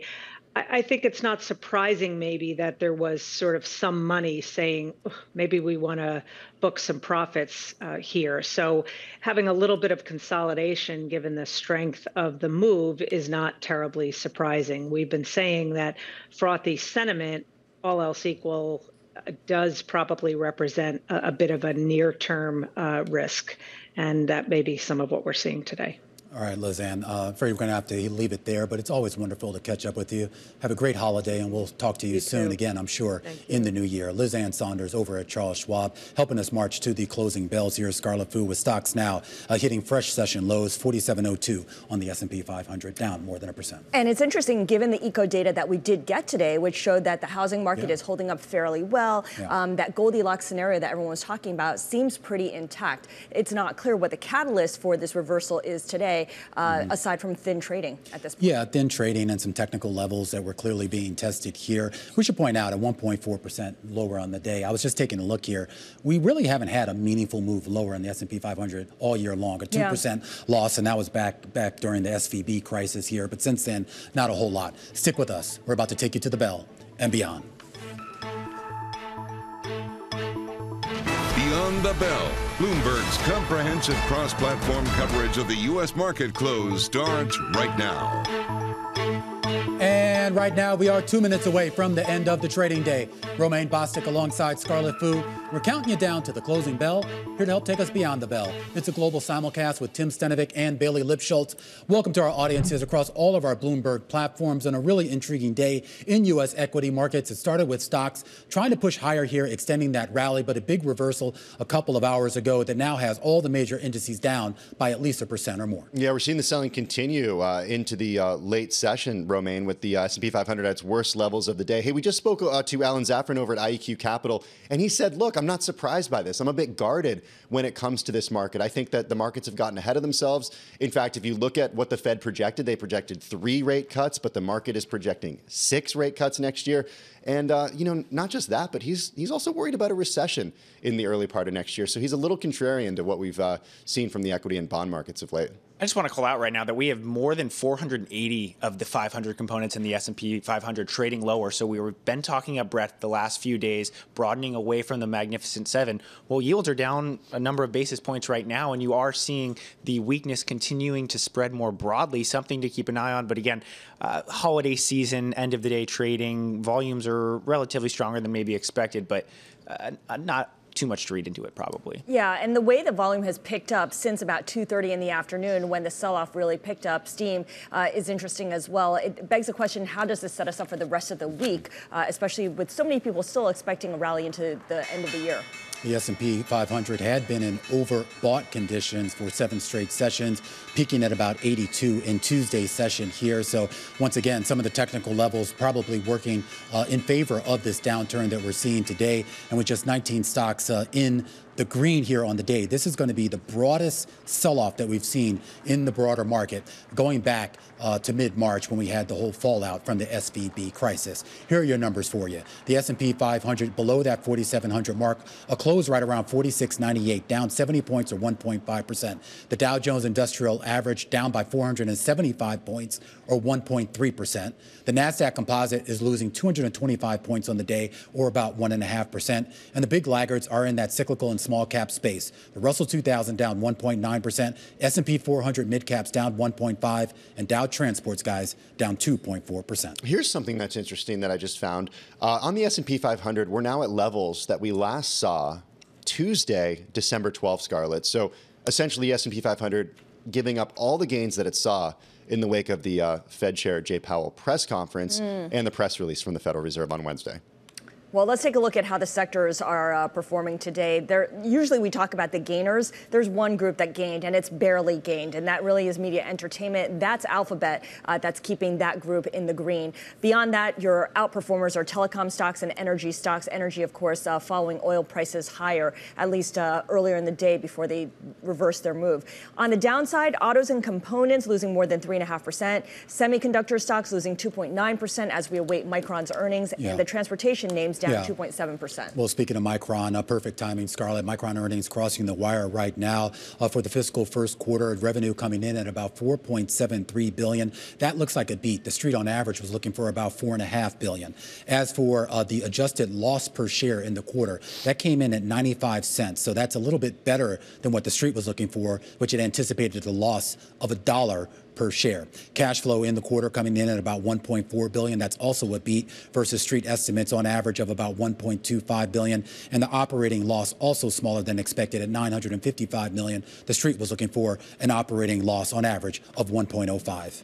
And of course, the big question here is the commentary that the company gives regarding this fiscal second quarter, the quarter right now, because last time they did speak, they indicated that pricing is certainly looking better and maybe profitability, a return to profitability is in the cards in the 6 to 12 month period. Well, here's their forecast going forward on the revenue side for the current quarter that we're in. This is their fiscal second quarter. The company is saying that it expects to see adjusted revenue in the range of $5.1 to $5.8 billion. The street on average was looking for $4.99 billion. So the bottom end of that range, Tim and Bailey, is basically above the average of street estimates. Okay, so you got to remember that Micron updated its fiscal first quarter late last month. So that's what analysts wanted to see, Romaine. And look, this stock is up, Bailey, more than 60% so far this year. So, read into any moves that we see, especially before the call, with a grain of salt. Yeah, and we've been seeing it's no NVIDIA, it's no AMD in terms of share performance. One thing to keep an eye on, we did see options still, even with that pre-announcement, implying a north of 4% move. So when you look at this aftermarket move, as you mentioned, ahead of the call, keeping an eye on it, but also look at pure Western Digital right now up 1.7%. Yeah, absolutely here. And we talk about, you kind of use this idea that they're not NVIDIA, they don't necessarily have the sexiness of an AMD here, but that's what they want. And they've made that clear that they need to be reckoned with too. They may not necessarily have the sizzle, but they have a lot of the same substance, I think, that NVIDIA and AMD have, or at least they're trying to get it, particularly when it comes to the AI space. And I know the businesses are different in a lot of ways here, but if they can sort of articulate a narrative on that call and really beyond that call, that they are indeed true players in this space, maybe that gives them the ability to catch up here, Scarlett. Well, the storyline that they're really pushing right now is higher pricing and how the company is benefiting from that. And one thing that analysts were looking for was the second quarter gross margin forecast. And we do have a number here from Micron.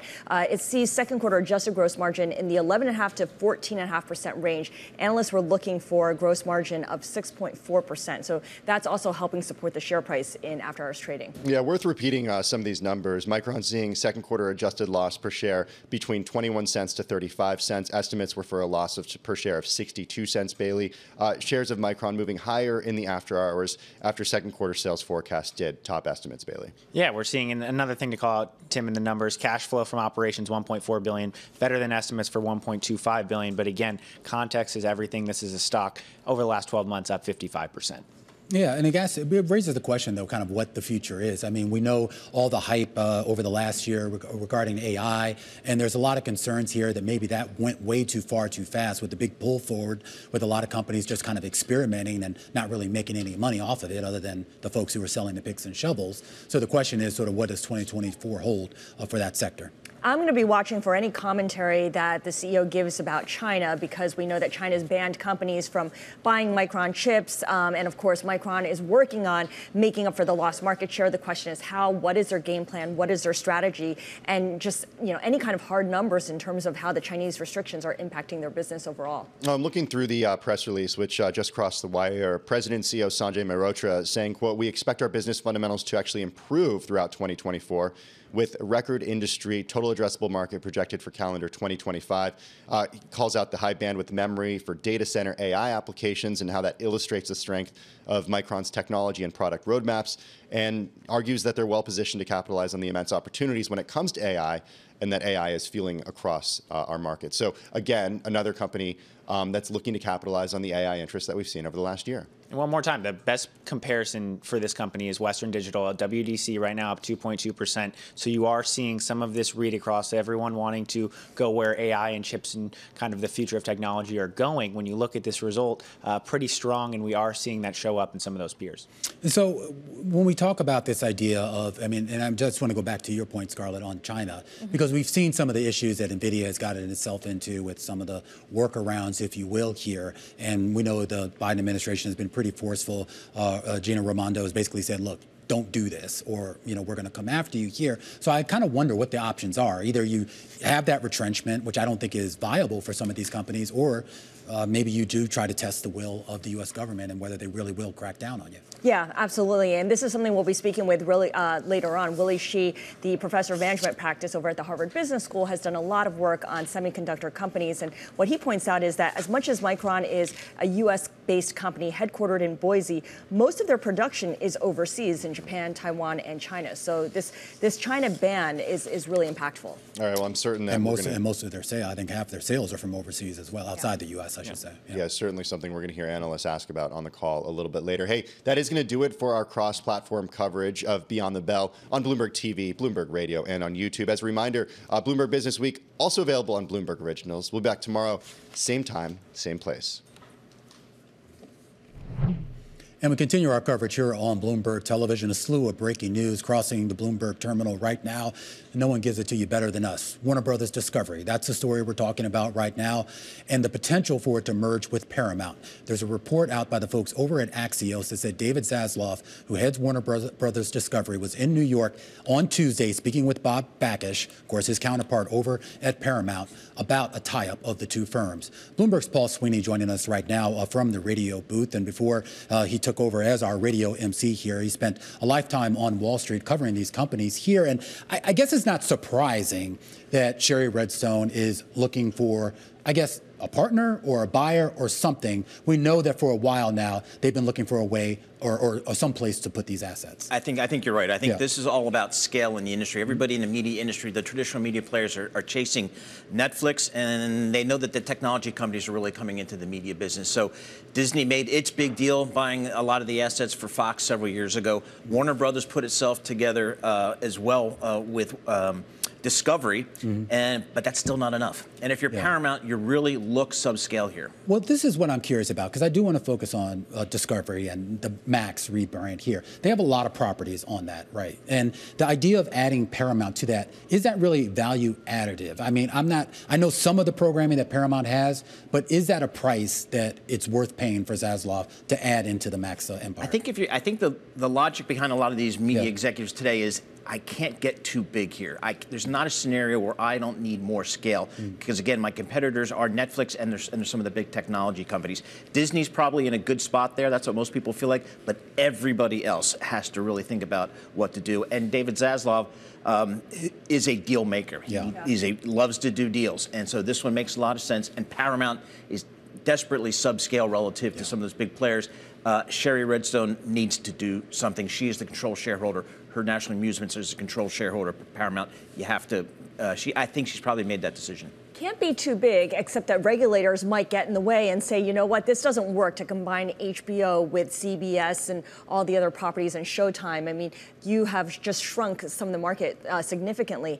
My question here, and you mentioned David Zaslav is a consummate deal maker. He comes from the GE school, and he's about financial engineering. They have a lot of debt right now. Yeah, they do. How are they going to take on Paramount? And I know these are just discussions. Well, actually, Warner Bros. Discovery, they've done a good job getting their balance sheet in order. They actually have a pretty solid balance sheet. You can't say the same about Paramount. Paramount actually does have some debt issues coming up. It needs a solution for that, much less the competitive aspect here. So, and then from a regulatory standpoint, Warner Brothers Discovery does not own a broadcast television network. So the regulatory scrutiny likely will be less than if Comcast, which owns NBC, tried to buy another media company that has a broadcast network. So I think... So it's cable plus broadcast is okay. That's okay. Any sense that if for some reason Zaslav and Redstone don't reach a deal, that there is another potential suitor out there for Paramount? I think there is, because they're really good assets, and there's probably not a good capital structure, and their scale is not ready. So, but at some point, I think most people feel like once Sherry Redstone makes a decision to sell, a deal will happen. Paul Sweeney. Oh, I'm sorry. Just one quick question. Who is not likely to be a buyer? I mean, could Netflix come into this at all, or No, Amazon? yeah, I don't think Netflix, I don't think any of those companies, I don't think the technology companies, although a lot of people would like a technology company to come in and buy Paramount, but that's not likely to happen. All right, Paul Sweeney from Bloomberg Radio, helping us break down here the latest news. Again, this is Axios report here that the two heads of Paramount Global and Warner Brothers Discovery actually did meet face-to-face on Tuesday in New York about a possible merger. We do want to get back to some other breaking news, and that is on Micron. There's earnings crossing the wire right now, and the company did beat across the board here in the most recent quarter, and its guidance for the current quarter also coming in above estimates. Shares higher by 4% here in after-hours trading. Pierre Ferragu joining us right now to talk a little bit more about this. He's the global team head of technology infrastructure at New Street Research. All right, Pierre, just tell me straight out the gate here, what jumped out at you in this report here? Why do you think we're seeing such a positive reaction to it? Well, we know Micron spoke like only a few weeks ago and guided up, something approaching 4.7 billion. They exceed 4.7 billion in revenue. So people feel very good about like the very, very recent trend in the industry. For Micron to beat the guide they gave just a few weeks back, it's a very positive signal. The broader picture now, what I tend to look at is things people tend not to look at too much looking at memory. I look at COGS. Really, cost of goods sold for me in memory means a lot. Yeah. And what you see today is that the COGS of Micron exceeds $5 billion. So that's an annualized run rate exceeding $20 billion. And that's really the COGS is what gets out of your factory in the memory business and is what the market really is absorbing. So that's the best indication on where demand is today. I am. So if you look at revenues, yeah. Sorry, go ahead. Well, before you go on, I am curious. I mean, particularly on the cost side here, because we saw margins expand here. What actually is driving that? Is this the idea that with all the demand for AI chips and the memory needs associated with that they were able to charge a premium? Was that what led to the expansion in margins? It's a very good question, right? No, this is what is going to happen probably in 1 year from now. But the reason why margins are expanding today is simply that as this demand has come back above, where it was 6 quarters ago, now Micron is in a position to use its fabs more fully to better fill in, its production capacity. And they still have their inventory between them and the market. So you still have $1.5 billion of excess inventories. And this is what is keeping the prices down still quite a lot. So these inventories are going to go away in the next 6 to 9 months, like $1.5 billion of inventories are going to disappear. And then Micron is going to be with this very healthy position where end demand will be higher than what the industry can produce. And that's where pricing power comes back. In the memory business, demand can grow as much as you want. If demand is still not enough to absorb your inventories and what you can produce, you don't have pricing power. But once your inventories are gone, and demand are above what you can produce, then you start, telling the market what price you're going to sell it to. So you just have to wait for Micron to get back to the margins where they were, 6 quarters ago, like, around 50%, on a base of COGS that will largely exceed $20 billion. And that's where Micron is going to surprise a lot. Pierre, how much of this improvement that we're seeing at Micron is the result of Sanjay Mehrotra's team versus kind of just waiting for the market to turn, waiting for the cycle to turn? That's a very good question. I think Sanjay's team and they have done an amazing job over the recent years. And you don't really see it, from one quarter to the next one, because like the economics of memory is really like driven by the macro 95%. You see like the press and the good job of Sanjay and the team in the technology roadmaps, in the fact that today Micron is basically ahead on almost every front when it comes to move to the next node, to advance toward, HBM3E, which is going to be the next generation of very high-end memory chips and dies that are going to be used in AI clusters. So basically, what Sanjay and the team have done is secured Micron as a very, very efficient, very healthy competitor in this 3-player market. And variations in margin and things like that have relatively little to do with that. It's just about like how the macro drives the balance between supply and demand. Okay, and of course, one question that's definitely going to come up, and I'm sure it's going to be more than one question, is China and how Micron is adapting in this new environment in which Beijing has banned Chinese companies from purchasing Micron chips. What are we, beyond saying that they're making up for this lost market share, what strategic initiatives have you seen Micron take that will really pan out here? Yes. So here is the situation in China. Micron basically is in a world in which you have a lot of tensions between the US and China. Would you prefer Micron to be like on the Chinese side of this tension or on the US side of this tension? I much prefer to see them on the US side. And that's basically what's happening today. Micron is very big on the CHIP Act and is going to benefit on the CHIP Act. Micron is probably the most, involved player in terms of supporting the development of leading-edge manufacturing in the country. This is very positive for Micron. This is like giving Micron a lot of goodwill. And so Micron is actually emerging as a very, very strong, as a flag bearer, I would almost say, in the effort to develop and maintain and develop leading-edge manufacturing in this country and on this continent. So in the long run, it's going to be a positive. In the short term, Micron is an easy target for for China. It's relatively easy for China to start talking about, deprioritizing Samsung and getting Samsung out of their supply base. But as you said, what matters in memory is how much supply, how much demand. And so if you lose a client in China, as long as there isn't a competitor adding supply to meet that demand in China, you will meet demand somewhere else. So 5 years from now, Micron will have very little exposure to China, and all the market shares they've lost in China, they will have regained it somewhere else, because the three players are very careful not to change production market share, supply market share, and that's what matters. All right, Pierre, always wonderful to talk to you. Pierre Farragut, Global Team Head of Technology Infrastructure over at New Street Research here. And I think there's an interesting thing here, Scarlett, when we talk about Micron and its place in the broader semiconductor sector, more importantly, in that broader AI, what is, I guess, becoming an AI sector now here. I mean, the shares have done pretty well. I mean, it's up more than 50% on a year-to-date basis here. But, of course, you compare that to the monster run in NVIDIA, and there are a lot of people saying, oh, what's Micron doing? I guess they're just taking maybe a little bit quieter approach to this. I mean, after all, it is just memory chips. Well, that's the thing. It is memory chips, and they need to pivot here. And AMD is seen as kind of the runner-up to NVIDIA. But even then, it's way behind, right? NVIDIA owns this market. 70, 80% feels like AMD is just kind of picking up the pieces after that. So Micron is still far behind, but it is a growth story that investors can really get excited about. And it gets to the point, too, is like, I mean, like, how does Marotta sort of expand the business, whether it's taking advantage of AI, but just in general, getting it beyond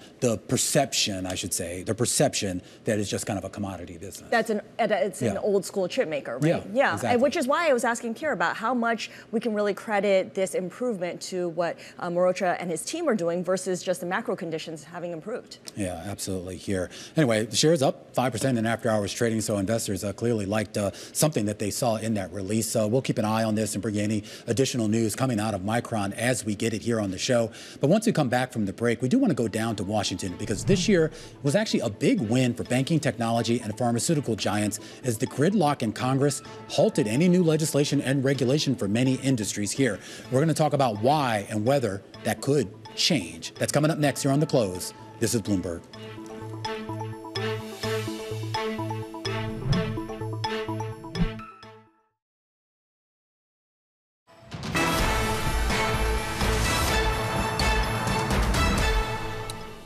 All right, here's a really interesting stat. Here in the U.S., just 22 new laws have been passed here in 2023 so far. That compares to 281 new laws that passed last year in 2022. Now, that turned into a relief for a lot of industries out there, mainly those whose profits were spared from the additional regulation and oversight.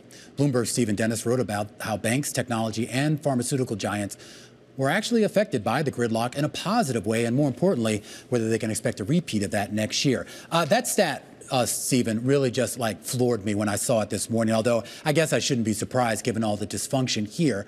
I guess my biggest question right now is we're heading into an election year where I think historically you usually have a lot less activity in normal years coming out of Congress because nobody really wants to stick their neck out for anything. Right, but we do have a lot that has to get done. We do have the spending packages that didn't pass this year. We've got the spending deadlines in January 19th and February 2nd coming up. We have this big fight over the Ukraine supplemental, along with border security, that's sort of soaked up all the oxygen. There hasn't been a lot of time left over for fights over things like credit card competition, lowering insulin prices, marijuana banking, some of the priorities that Democrats like Chuck Schumer have been trying to push across the finish line. In fact, Schumer earlier today sort of said, hey, these are all going to be priorities next year. But there's no guarantee any of these things get through the Senate, let alone the House.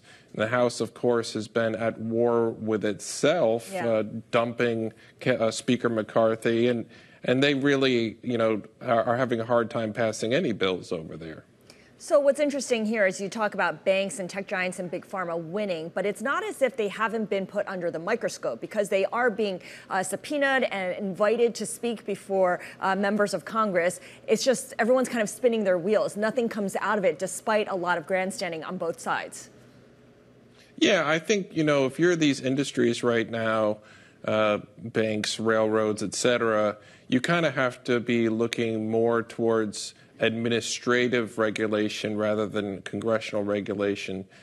Congress is so gridlocked, it's set up for them to win by not having things happen.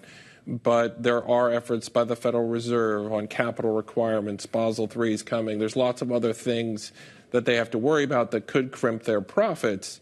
But, there certainly were concerns on things like the Credit Card Competition Act, which would mandate another network other than Visa and MasterCard for big credit card transactions. That was potentially a $10 billion a year hit to the financial industry and win for the retailers. So the retailers kind of lost out here. And you also have things like marijuana banking. That's a huge industry, growing industry.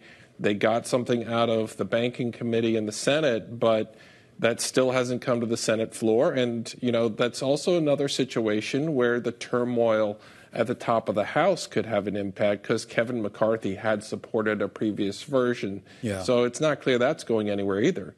And I'm curious, I mean, how much, I guess, room is there going to be for them to maneuver around that stuff, particularly given that the bigger budget issues still need to be sorted out in January? And my guess is they'll just kick the can down the road to something else. But is there a sense here that some of those secondary issues, if you will, they can find some compromise on, or should we not actually hope for it? I think one of the things to watch for that does have a lot of bipartisan support in the tech space is this child privacy and safety online legislation. There's a lot of bills sitting on the Senate calendar. Schumer mentioned it today as one of his priorities for next year. There are a lot of Republicans and Democrats who want to protect kids online. And we'll see. We've had tech legislation heading for the floor in previous years on things like antitrust or trying to ban TikTok. Yeah. These things tend to be resisted strongly, and the tech companies and their lobbyists have been very good at delaying, and then delaying equals profits in many cases. Well, that's what they're getting paid for, and we know that the tech companies have really added to that arsenal of lobbyists of late. Stephen, thank you so much. Bloomberg's Stephen Dennis joining us from Washington here. Coming up on the close, we told you about how Micron shares are rising in after-hours trade. We're going to get more insight on its results and global competition in the market for memory chips. This is Bloomberg.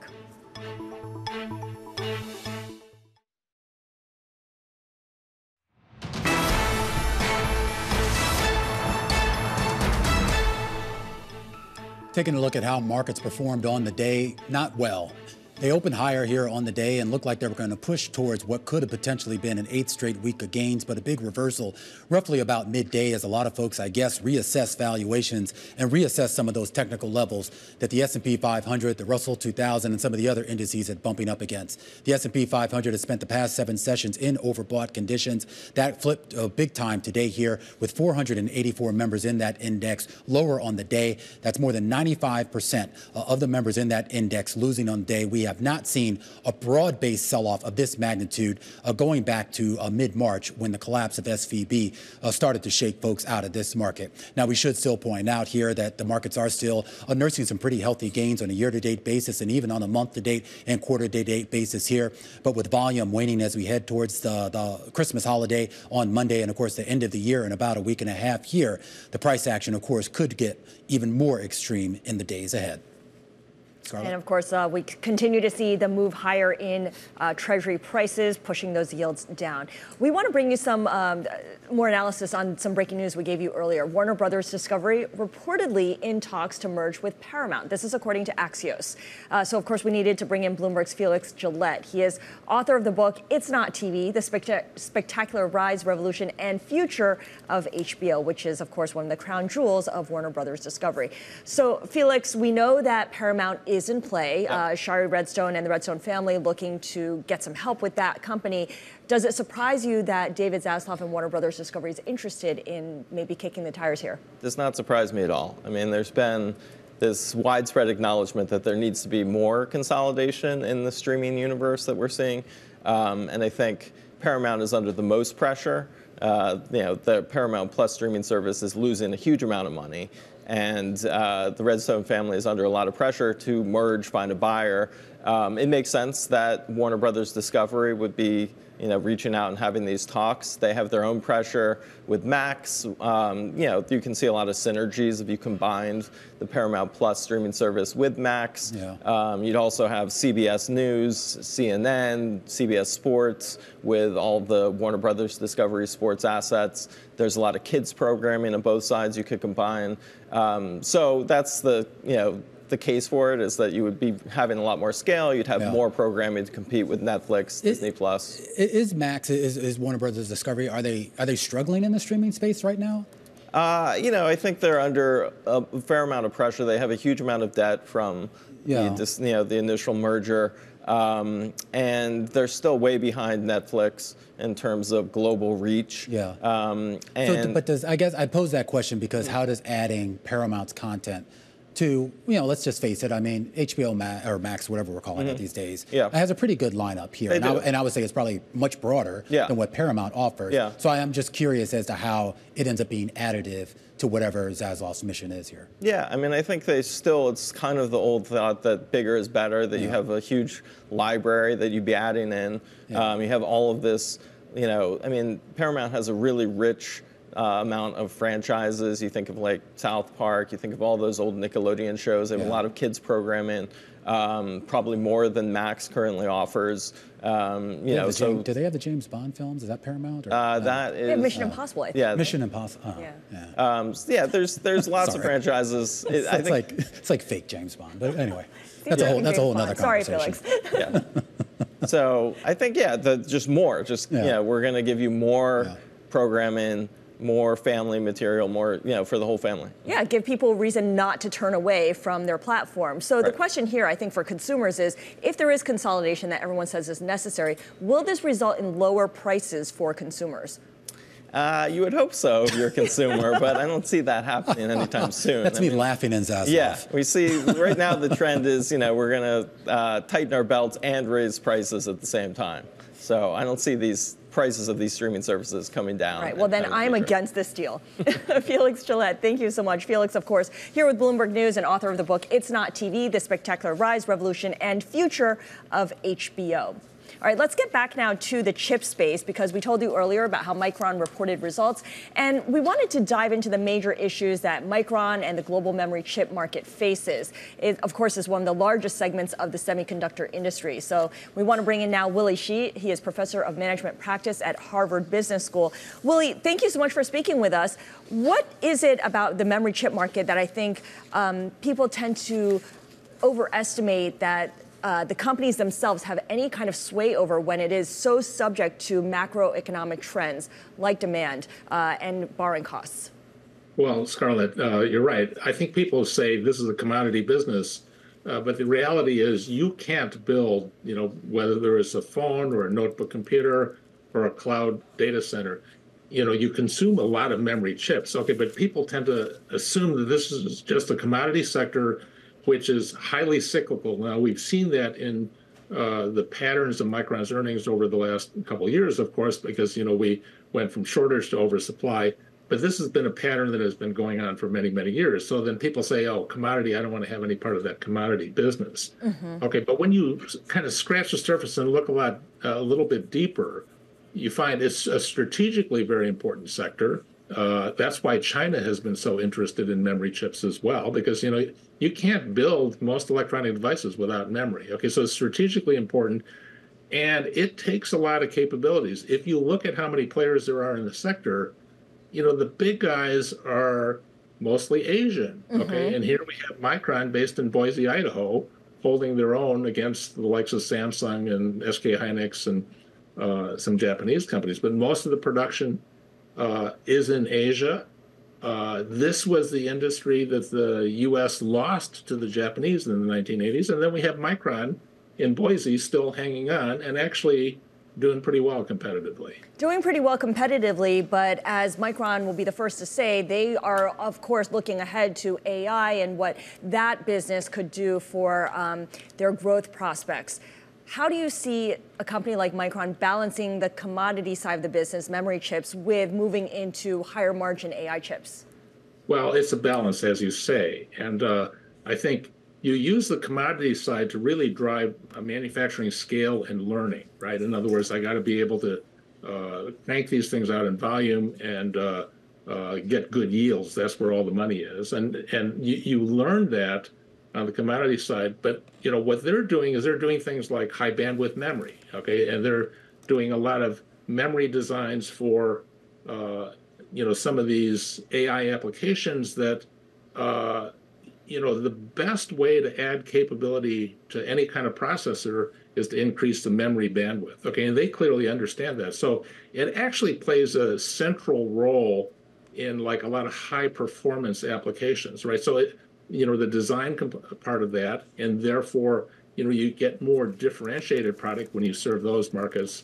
So it's a strategically very important play as well, and I think people are beginning to recognize that. And I think that's why you're seeing some of this hype around AI.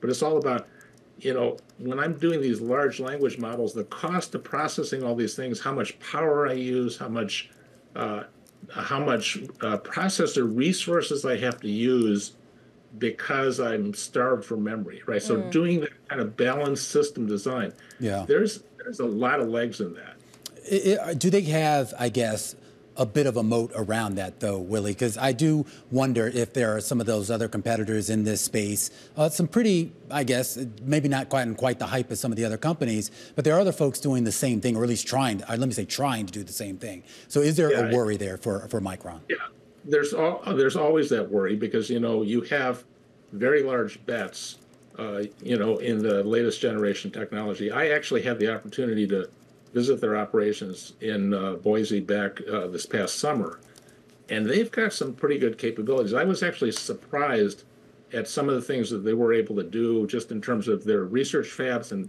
what kinds of processes they're working on, some of the other tools and the mask making and things like that. The problem they're trying to do with stacking memory chips and getting very high density and very high bandwidth, that requires a lot of capabilities. So if you're looking for a moat, that is a little bit of a moat, right? This is not just making commodity memory chips. It's a balance of the two in the portfolio. Now, I think the downside on the commodity side is we see what happens to them on earnings on this cycle. It's looking pretty good now. Things are looking up for them. The other sense I get from them is they're pretty astute around how do I time my capacity, right? I need to time my capacity with the up cycles and not have excess capacity on the down cycles. I saw, for example, one of the things they did is They took out some of their excess capacity, moved some of the tools into some of the more research applications and stuff that they're trying to bring up in the future, right? So it's a balancing act. Yeah. There are not that many companies who are good at it. And, we can see that because there's been a huge consolidation in that industry over the last 2 decades. I mean, there are basically 3 or 4 players standing right now. Yeah. All right, Professor, always great stuff. Always wonderful to catch up with you. Professor Willie Shih over at the Harvard Business School helping us walk through Micron's earnings here. We should point out that conference call underway right now. Shares still higher here in after hours trading.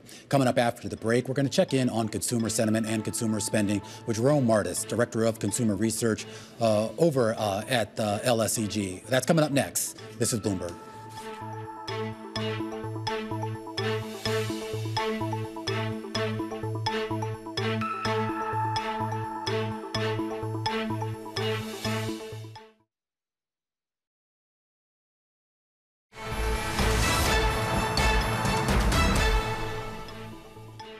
U.S. consumer confidence rising in December by the most since early 2021. More Americans growing more upbeat about the labor market as well as the outlook for inflation. Let's get more from Bloomberg's Reed Pickert, who is on the economy team. Reed, how much of this can we chalk up to lower interest rates? Because all the evidence when it comes to the job market is that the job market is still cooling. So people are certainly excited to see that the Fed is anticipated to cut interest rates next year. And we're already starting to see the kind of ripple of markets' expectations that those rates are going to come down in mortgage rates, which have a big impact on how folks view interest rates more generally. We've seen mortgage rates come down, over a percentage point since the end of October. And when we think about what consumers are seeing right now, they're seeing gas prices that have, fallen a lot since a couple months ago. Mm-hmm. They're seeing good headlines about inflation coming down. They're seeing a labor market that's held up, remarkably well, including, a recent pullback in the unemployment rate. And so there's a lot that they can see right now that shows, good news for the economy. I am curious, when we get to Friday and we get the latest monthly personal income and spending data, most of the economists' estimates are expecting to see a tick up in that, both in terms of income and spending here. When you adjust that for inflation that has come down, is that still growth we're talking about? It's still growth that we're talking about. And, one thing that I think, showed up in the retail sales data that we've already gotten was that the lower gasoline prices helped people have a little more cash to spend on other things. So that's certainly a good thought, especially when paired with a still solid labor market for people's ability to spend going forward. But I think one thing, the main thing that at least I'll be looking at in Friday's report is the fact that the data that we got last week, right smack dab in the middle of the Fed meeting, showed that PCE inflation gauge that the Fed targets, that core gauge on a 6-month annualized basis could very well be right around 2%. So it'll be interesting to see the data and see if that totally bears out. Reed Pickert down in Washington there. A look ahead to some of the retail and consumer spending data that we're going to get a little bit later in this week. We know consumers are spending. The big question is, what exactly are they spending it on here? We are just a few days away from the Christmas holiday where everyone, Scarlett, should have had their shopping done by now. Yeah, no, but for those folks who maybe haven't quite done it here, let's see whether they're going to find anything left on the shelf and whether it's going to be worth buying. Jerome Martis, Director of Consumer Research over at the London Stock Exchange Group, joining us here in studio too. Jerome, great to have you here. Thank you for having me on the program. And I kid Scarlett, but in all seriousness, for those folks who did do their shopping early versus those folks who maybe did wait to the last minute, are they going to see a material difference in pricing? No, they're not. In fact, the average discount has withheld very well steadily the entire year. What has changed is that more merchandise is on sale. In fact, it's the most amount of merchandise we've ever seen, even compared to pre-pandemic levels. LSEG discovered in a collaboration, with Centric Market Intelligence. So what we're seeing is that over 50% of all merchandise is on sale. Yeah. But the average discount, won't be. It will be less than 40%, which is the benchmark. I feel like 40% is something that I could respond to, but I'll respond better if it's 50 or 60%. You want 50 or 60%? Yes. You think you're going to get that before Christmas? That's why I've been waiting so long. Okay. Well, among other reasons. Those were available around Black Friday. Yeah, no, I don't do Cyber Month and Cyber Week. Those have now come down. What are people? I'm curious. What are people really spending on? I mean, where are you seeing kind of the most growth in terms of actual units sold or revenue being generated? So the most revenue went to hotels, restaurant, and leisure into 2023, and that is actually projected to still be the strength next year. We're expecting to see that be the strongest sector. Yeah. And in terms of individual retailers, Amazon is projected to not only beat earnings estimates, but beat every quarter next year. Are you buying your stuff on Amazon? It's too late now. Can you get it delivered? Do you have Prime? I have Prime, but I refuse to pay for the accelerated shipping. So I put myself in a, I did myself in a. I don't know. What do you normally get your family? Is it just like bubble gum and like newspapers or what? Yeah, that sounds about right. Subscriptions online. Yeah. I mean, I guess the question is, you mentioned, Jerome, that there's a lot more stuff that's on sale, although the extent of the sale is the same. What about inventory? Because one of the themes that we've heard from retailers all year long is how much better they're managing their inventory. They're not over ordering so that they don't have to slash prices as much. Well, that's changed now towards the end of the year. So what we're seeing is when it comes to inventory turnover, how fast they're turning that around, that's actually below par for the bulk of retailers, about 66% of all retailers. So some are better poised than others, but this means that now in the month of December, they have to put more merchandise on sale in order to move that merchandise ahead of January when all that new, fresh spring merchandise gets introduced at full price. So what this means is now the consumer is conditioned to expect a discount, which is what we're entering in 2024. So when we look at sales forecast for 2024, that's expected to remain within the 3 to 5% sweet spot we saw this year. But earnings are expected to drop because of more merchandise being on sale and inventory not turning around so fast. You mentioned how Amazon is the unequivocal winner here, right? And earnings will beat and the sales will beat every quarter in the following year. I was just at Best Buy and I was kind of surprised how many big screen TVs there were still on the showcase floor, given that we're so close to Christmas and the prices are pretty attractive. Is it still the case where people are going to the brick and mortar stores to kind of shop around and price compare, but when it comes time to make the actual purchase, they end up doing it on Amazon? Yes, absolutely. That is still the case. And sadly, Best Buy is one of the ones that suffer because of this. In fact, Best Buy, out of all of the inventory turnover between the second quarter and the third quarter, they have been deteriorating the most. And it's because they've been a victim of the showrooming, like exactly what you're describing. And when we look also at the projections of next year for online spending, that's expected to still grow in the double digits. So for the most part, yes, the amount of money consumers are spending online will continue to grow into the next year.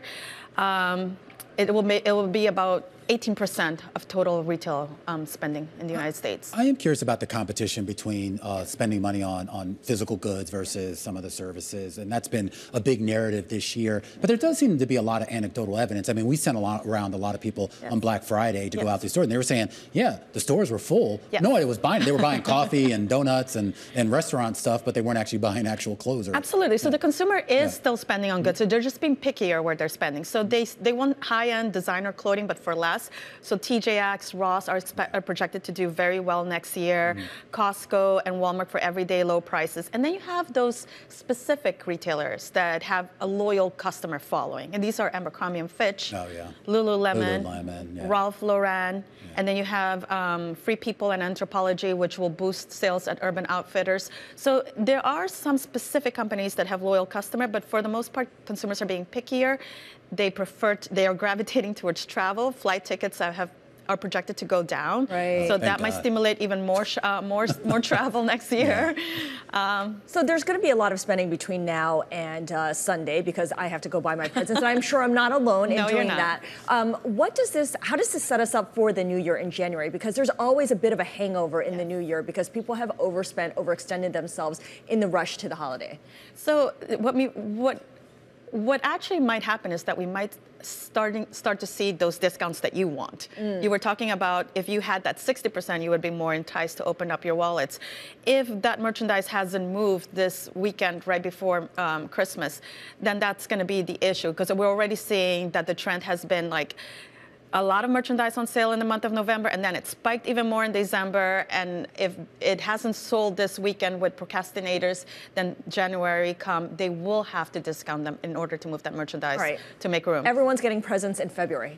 There you go. That's the way to go. Have you done your shopping, all your shopping yet? I You're done? have, Yeah, yes. of course. Yes. She probably has a game plan that's I know, very and she complicated. probably saved more than all I work of those us. discounts. Yeah. I do try to get that 60%. All right, Jerome, always wonderful to talk to you. And if we don't see you before the end of the year, have a great holiday. And I hope you get some heavily discounted gifts here for the holiday season. Jerome Martis, Director of Consumer Research over at the London Stock Exchange Group, helping us break down some of the consumer spending trends this holiday season. As we go to break here, when we come back, we're going to set you up for what to watch tomorrow, some of the big potential market movers over the next 24 hours. This is Bloomberg.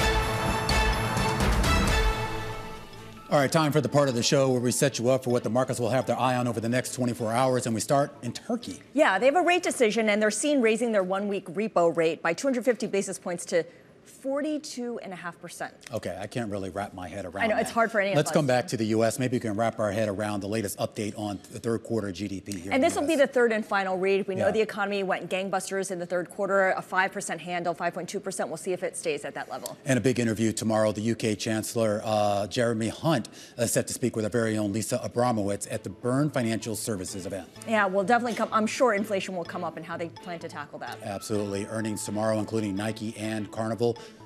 Thanks for joining us here today on The Close. Stick around. Balance of Power coming up next. Scarlett and I will be back tomorrow. This is Bloomberg.